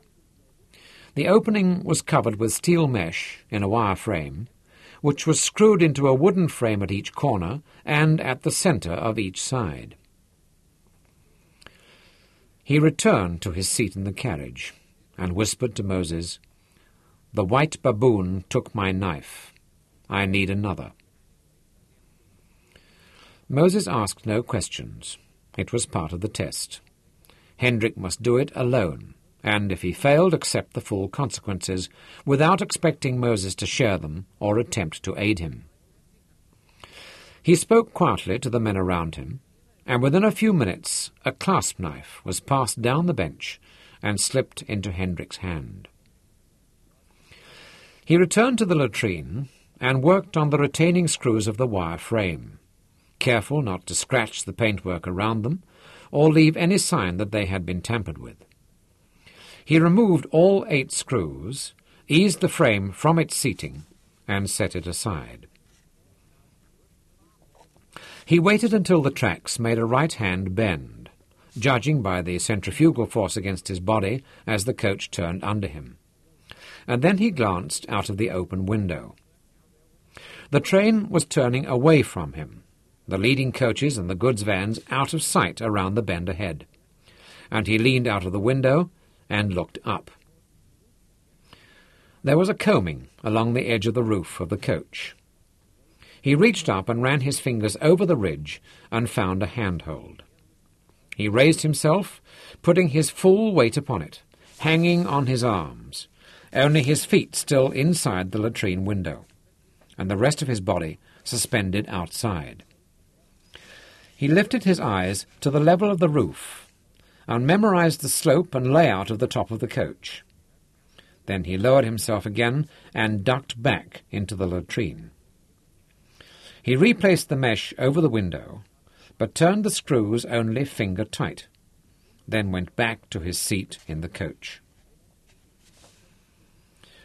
In the early evening, the white overseer and his 2 boss boys came through the coach with the food barrow. When he reached Hendrik, he smiled at him without rancour. "You are beautiful now, Kaffir. The black maids will love to kiss that mouth." He turned and addressed these silent ranks of black men. "If any of you want to be beautiful also, just let me know. I will do it for free." Just before dark, the boss boys came back to collect the empty dishes. "Tomorrow night you will be at Goldie," one of them told Hendrik. "There is a white doctor there who will treat your wounds." There was a hint of sympathy in his impassive black face. "It was not wise of you to anger Tshela, the striker. You have learned a hard lesson, friend. Remember it well, all of you." He locked the door as he left the coach. Hendrik gazed out of the window at the sunset. In 4 days of travel, the landscape had changed entirely as they had climbed up onto the plateau of the high veldt. The grasslands were pale brown, seared by the black frosts of winter, the red earth gouged open with dongas of erosion, and divided into geometrical camps with barbed wire.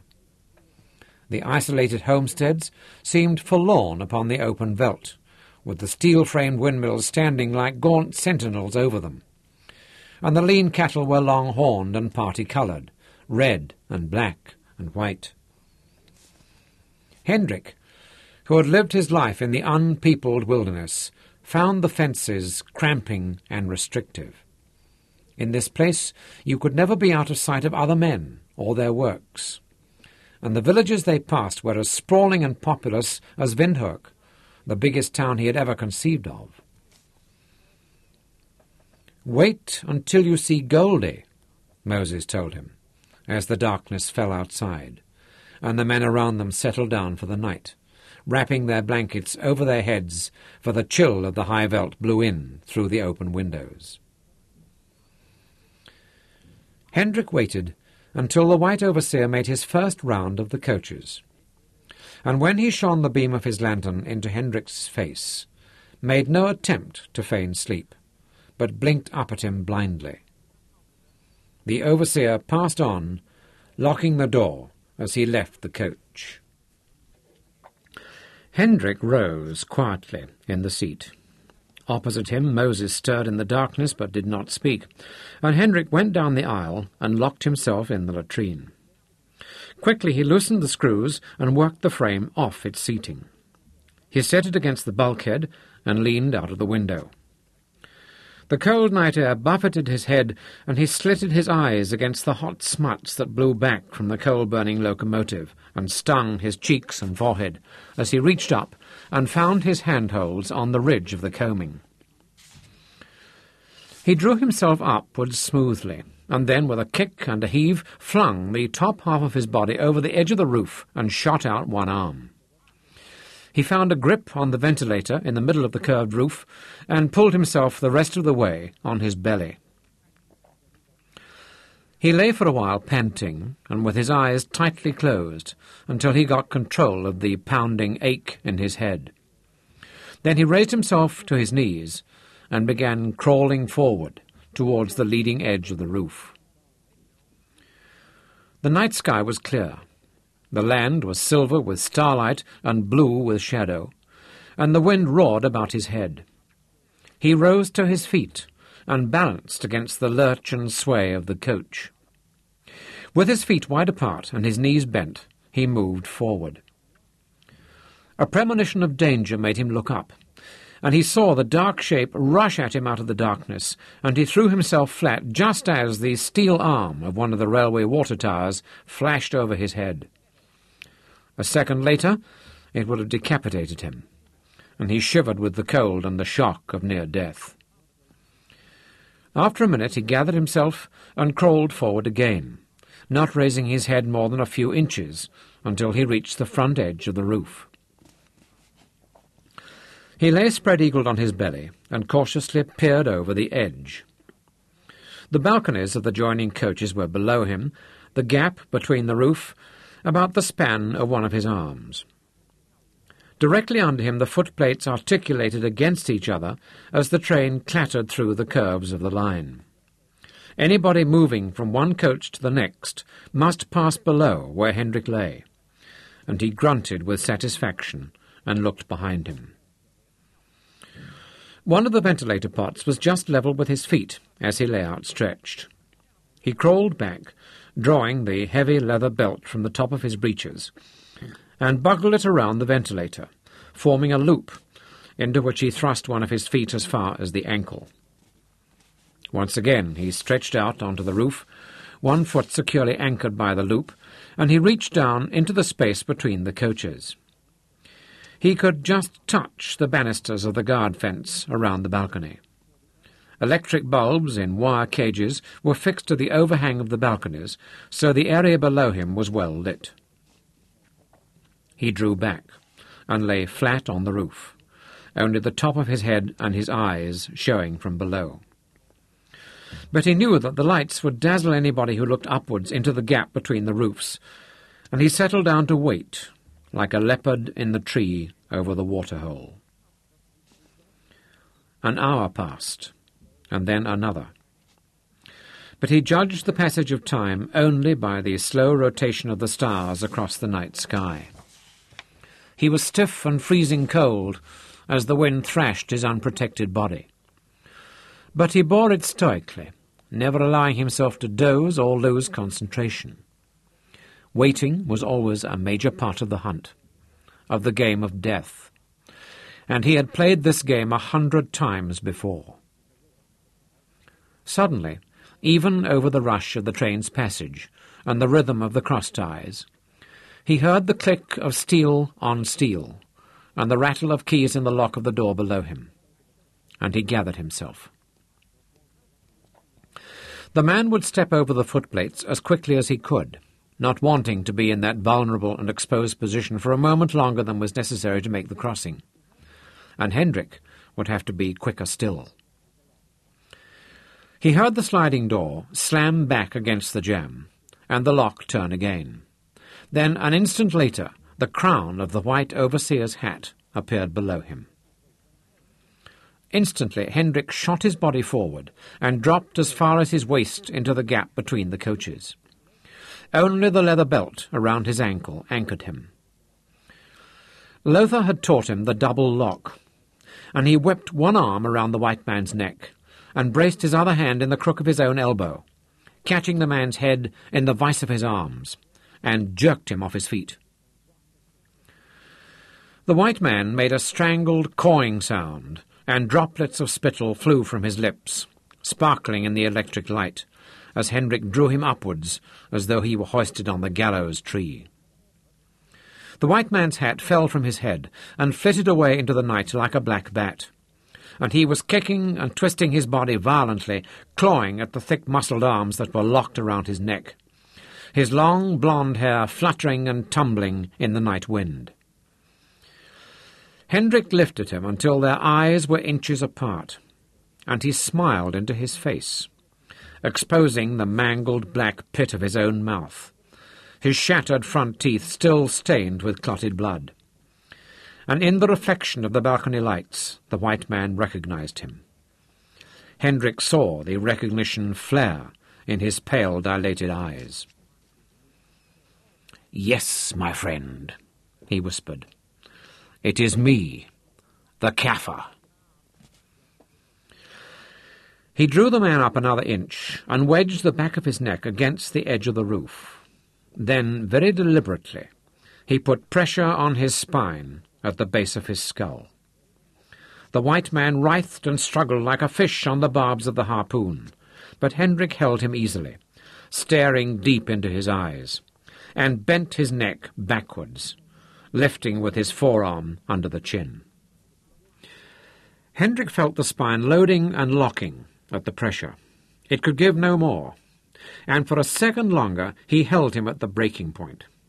Then, with a jerk, he pushed the man's chin up another inch, and the spine snapped like a dry branch. The white man danced in the air, twitching and shuddering, and Hendrik watched the pale blue eyes glaze over, becoming opaque and lifeless. And over the rush of the wind, he heard the soft, spluttering release as his sphincter muscle relaxed and his bowels involuntarily voided. Hendrik swung his dangling corpse like a pendulum, and as it cleared the balcony rail, he let it drop into the gap between the coaches, directly into the track of the racing wheels. It was sucked away by the spinning steel, like a scrap of meat into the blades of a mincing machine. He lay for a moment, recovering his breath. He knew that the overseer's mutilated corpse would be smeared over half a mile of the railway tracks. He untied his belt from the ventilator and buckled it around his waist. Then he crawled back along the roof of the coach until he was directly above the latrine window. He lowered his feet over the sill and with a twist dropped into the cubicle. He replaced the mesh frame over the window and tightened the screws. He went back down the coach to his seat, and Moses Garmer was watching him as he wrapped the blanket around his shoulders. He nodded at his brother and pulled the corner of the blanket over his head. Within minutes, he was asleep. Sleep. Sleep. Sleep. Sleep. Sleep. Sleep.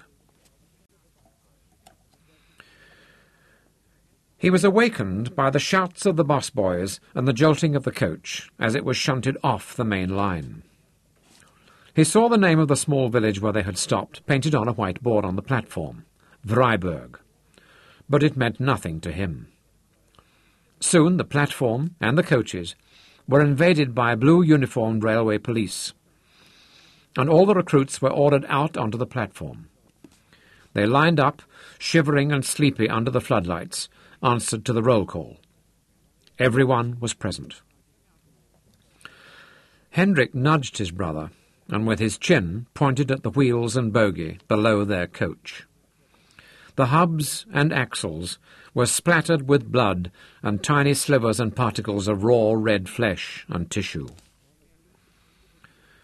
All the following day the coaches stood in the siding, while the police individually subjected each of the recruits to a hectoring interrogation in the station master's office.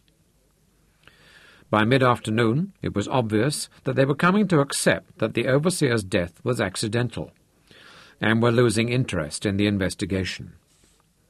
The evidence of the locked doors and barred windows was convincing, and the testimony of the boss boys and every one of the recruits was unanimous and unshakable.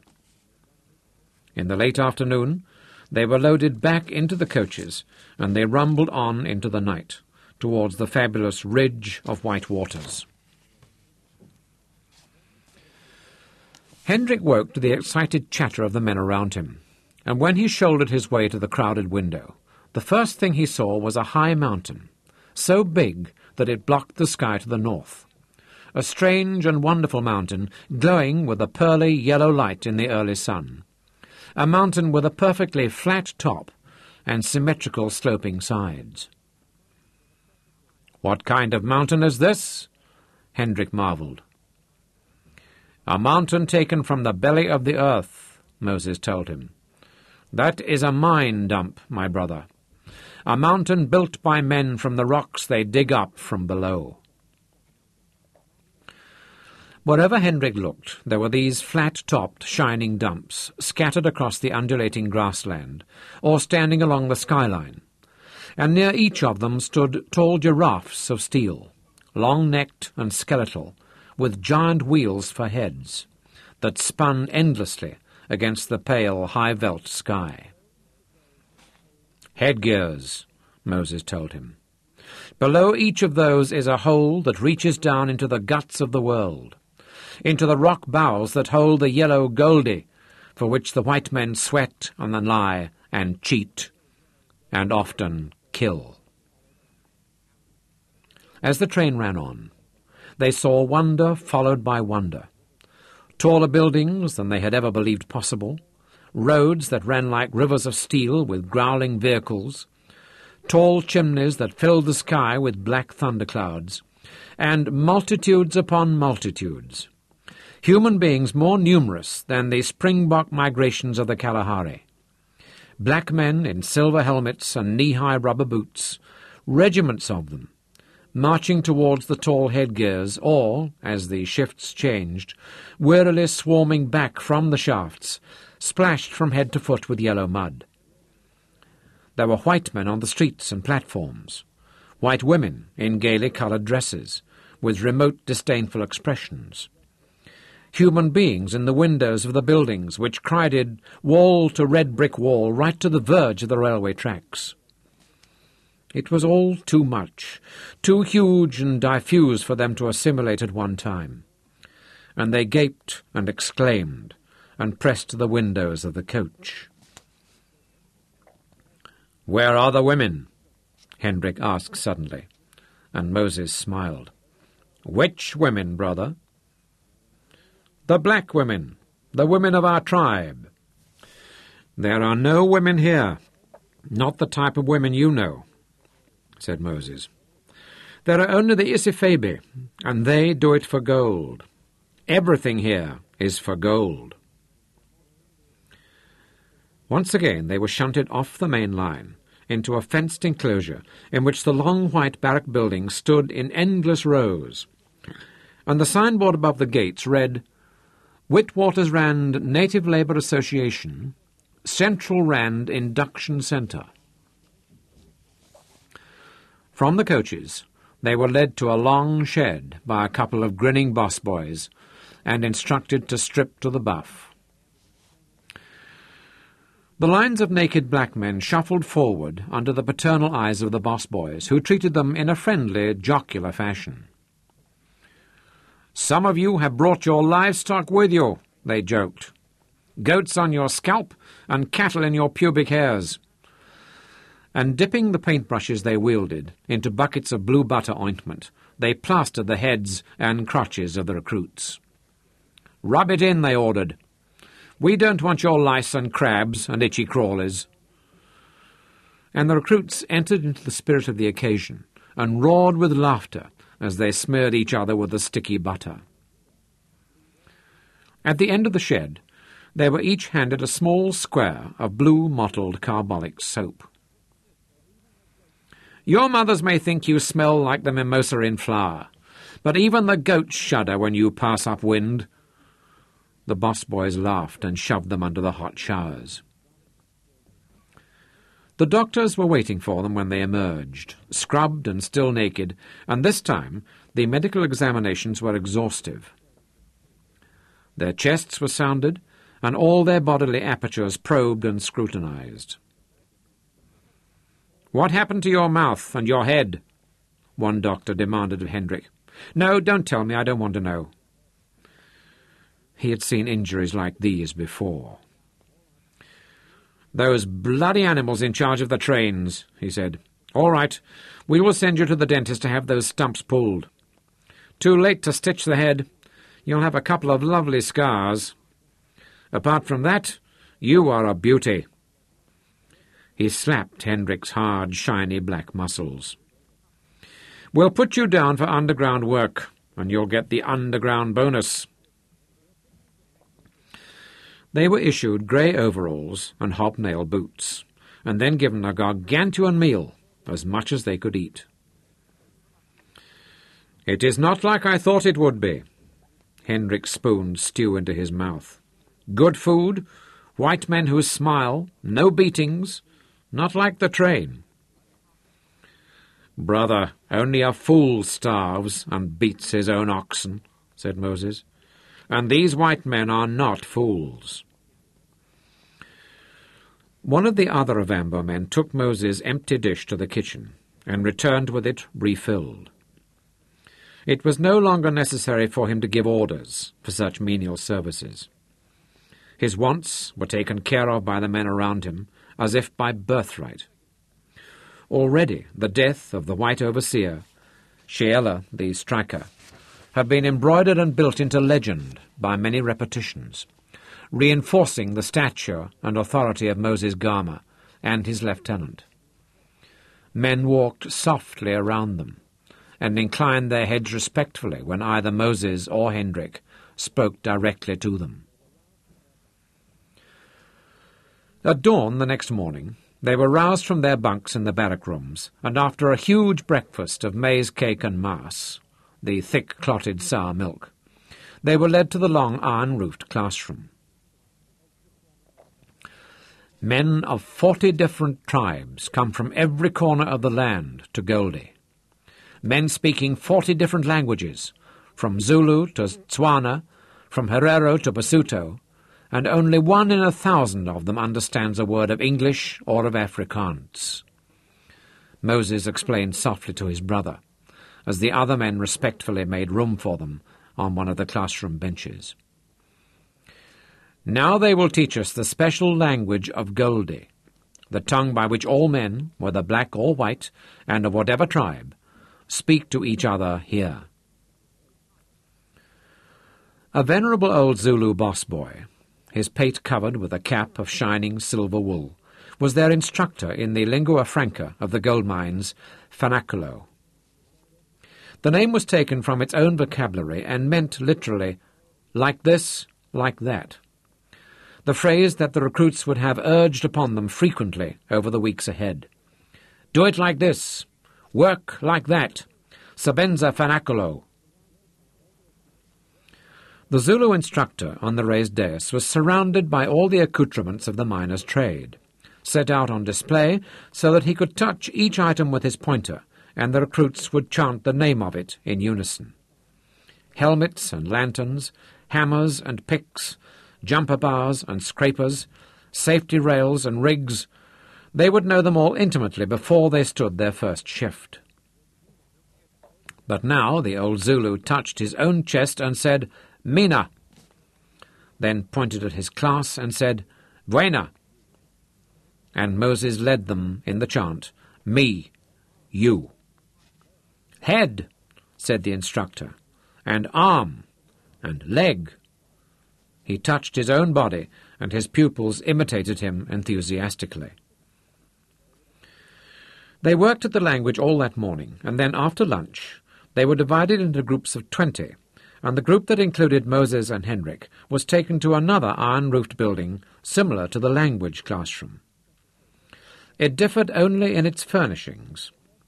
Long trestle tables ran from wall to wall, and the person that welcomed them was a white man with a peculiar bright ginger-coloured hair and moustache and green eyes. He was dressed in a long white coat, like those the doctors had worn, and like them he was smiling and friendly, waving them to their places at the tables and speaking in English that only Moses and Henrik understood, although they were careful not to make their understanding apparent, and maintained a pantomime of perplexity and ignorance. "All right, you fellows. My name is Dr. Marcus Archer, and I am a psychologist.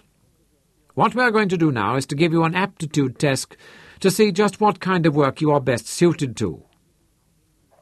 The white man smiled at them, and then nodded to the boss boy beside him, who translated.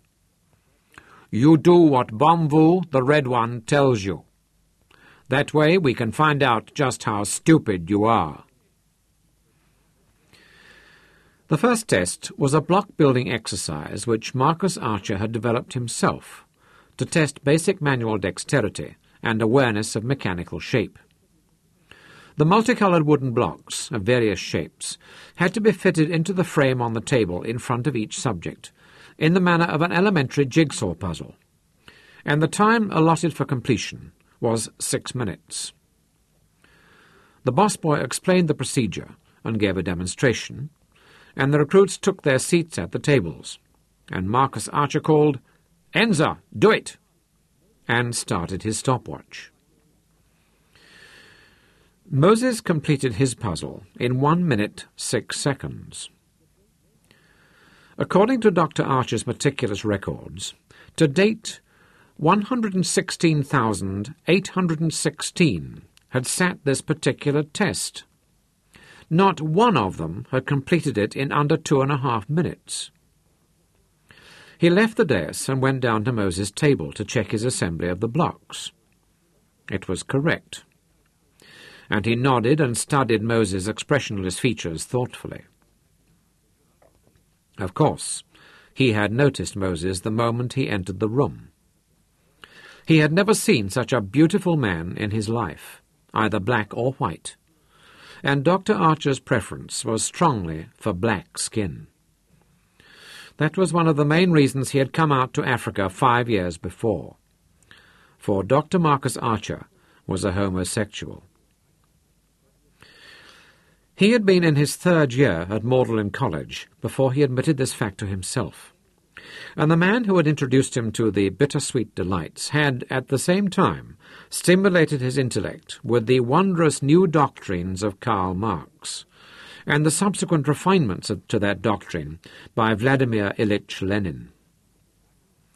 His lover had secretly enrolled him in the British Communist Party, and after he had left Cambridge, introduced him to the comrades of Bloomsbury. However, the young Marcus had never felt entirely at home in intellectual London. He had lacked the spiked tongue, the ready acid wit, and the feline cruelty. And after a short and highly unsatisfactory affair with Lytton Strachey, he had been given Lytton's notorious treatment and ostracized from the group. He had banished himself into the wilderness of Manchester University to take up the new science of industrial psychology.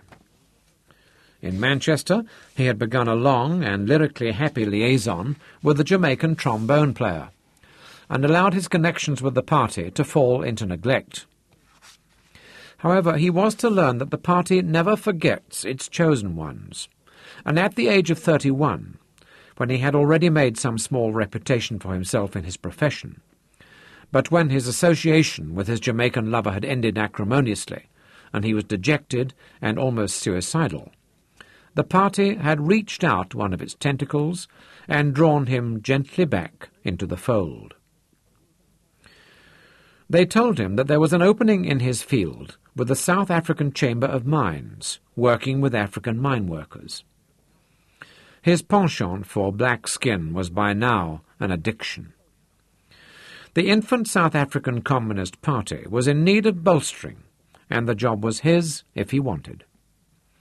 It was implied that he had free choice in the matter, but the outcome was never in doubt, and within a month he had sailed for Cape Town. In the following 5 years, he had done important pioneering work with the Chamber of Mines, and had received both recognition and deep satisfaction from it. His connections with the party had been carefully concealed, but the covert work he had done in this area was even more important, and his commitment to the ideals of Marxism had grown stronger as he grew older, and saw at first hand the inhumanities of class and racial discrimination. The terrible abyss that separated the poor and dispossessed black proletariat from the enormous wealth and privilege of the white bourgeoisie. He had found that in this rich and beautiful land, all the gross ills of the human condition flourished as though in a hothouse, exaggerated until they were almost a caricature of evil. Now Marcus Archer looked at this noble young man, with the face of an Egyptian god and a skin of burnt honey, and he was filled with longing. "You speak English, don't you?" he asked, and Moses nodded. "Yes, I do," he said softly, and Marcus Archer had to turn away and go back to his dais. His passion was impossible to disguise, and his fingers were trembling as he took up a stick of chalk and wrote upon the blackboard, giving himself a respite to get his emotions under control. The tests continued for the rest of the afternoon, the subjects gradually being sorted and channeled into their various grades and levels on the results. At the end, only one remained in the mainstream. Moses Gama had completed the progressively more difficult tests with the same aplomb as he had tackled the first, and Dr. Archer realized that he had discovered a prodigy. At 5 o'clock the session ended, and thankfully the subjects trooped from the classroom. The last hour had taxed even the brightest among them.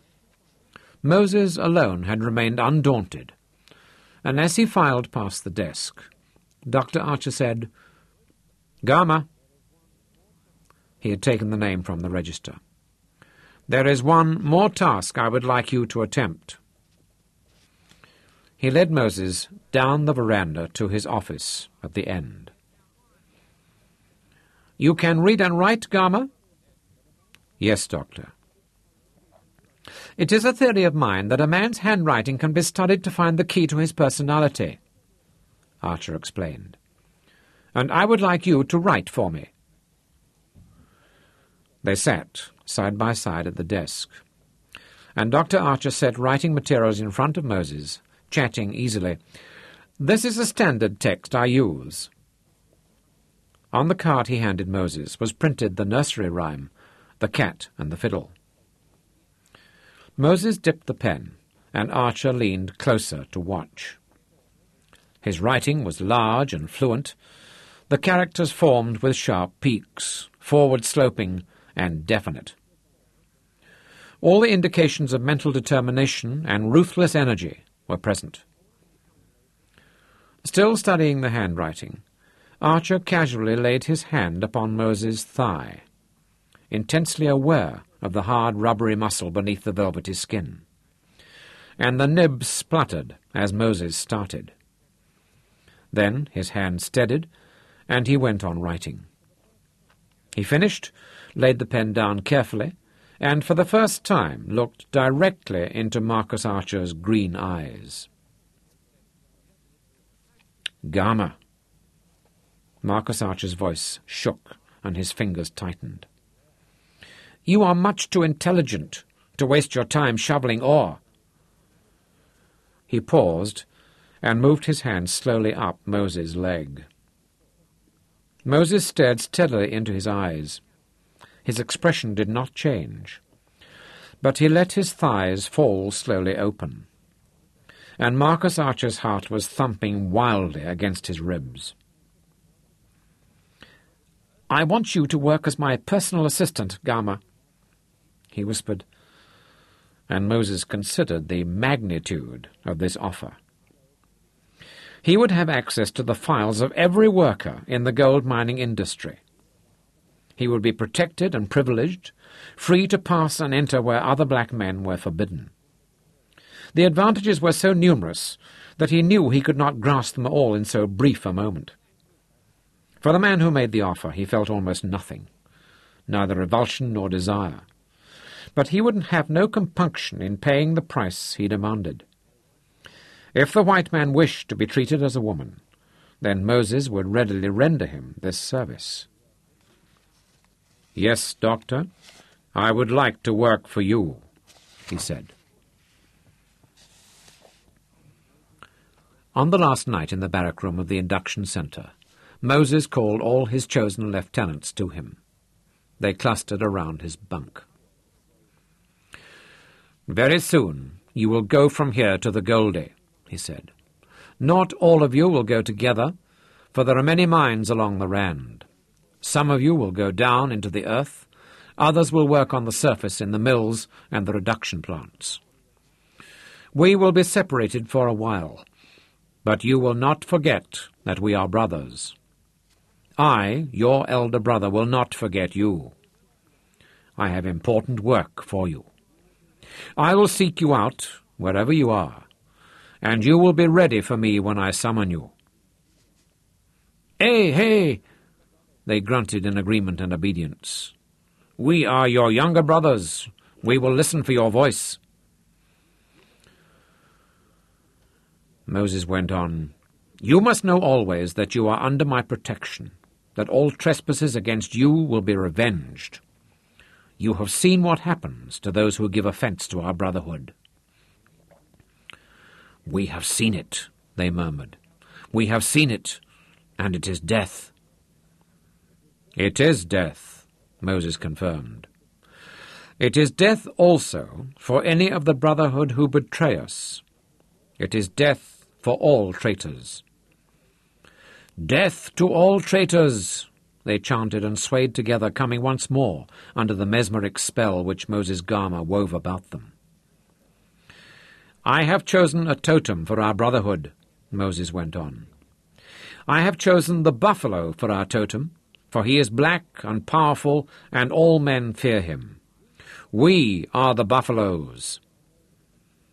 "We are the buffaloes," they chanted. Already they were proud of the distinction. "We are the black buffaloes, and all men will learn to fear us." "These are the signs," said Moses, "the secret signs by which we will recognize our own." He made the sign, and then individually clasped their right hands, in the fashion of the white man. But the grip was different. A double grip, and a turn of the second finger. "Thus you will know your brothers when they come to you." They greeted each other in the darkened barracks, each of them shaking the hand of all the others in the new way. And it was a form of initiation into the brotherhood. "You will hear from me soon," said Moses. "Until I call, you must do as the white man requires of you. You must work hard and learn. You must be ready for the call when it comes." Moses sent them away to their bunks, and he and Hendrik sat alone, their heads together, speaking in whispers. "You have lost the little white stones," Moses told him. "By now the birds and the small beasts will have pecked the loaves and devoured the millet bread.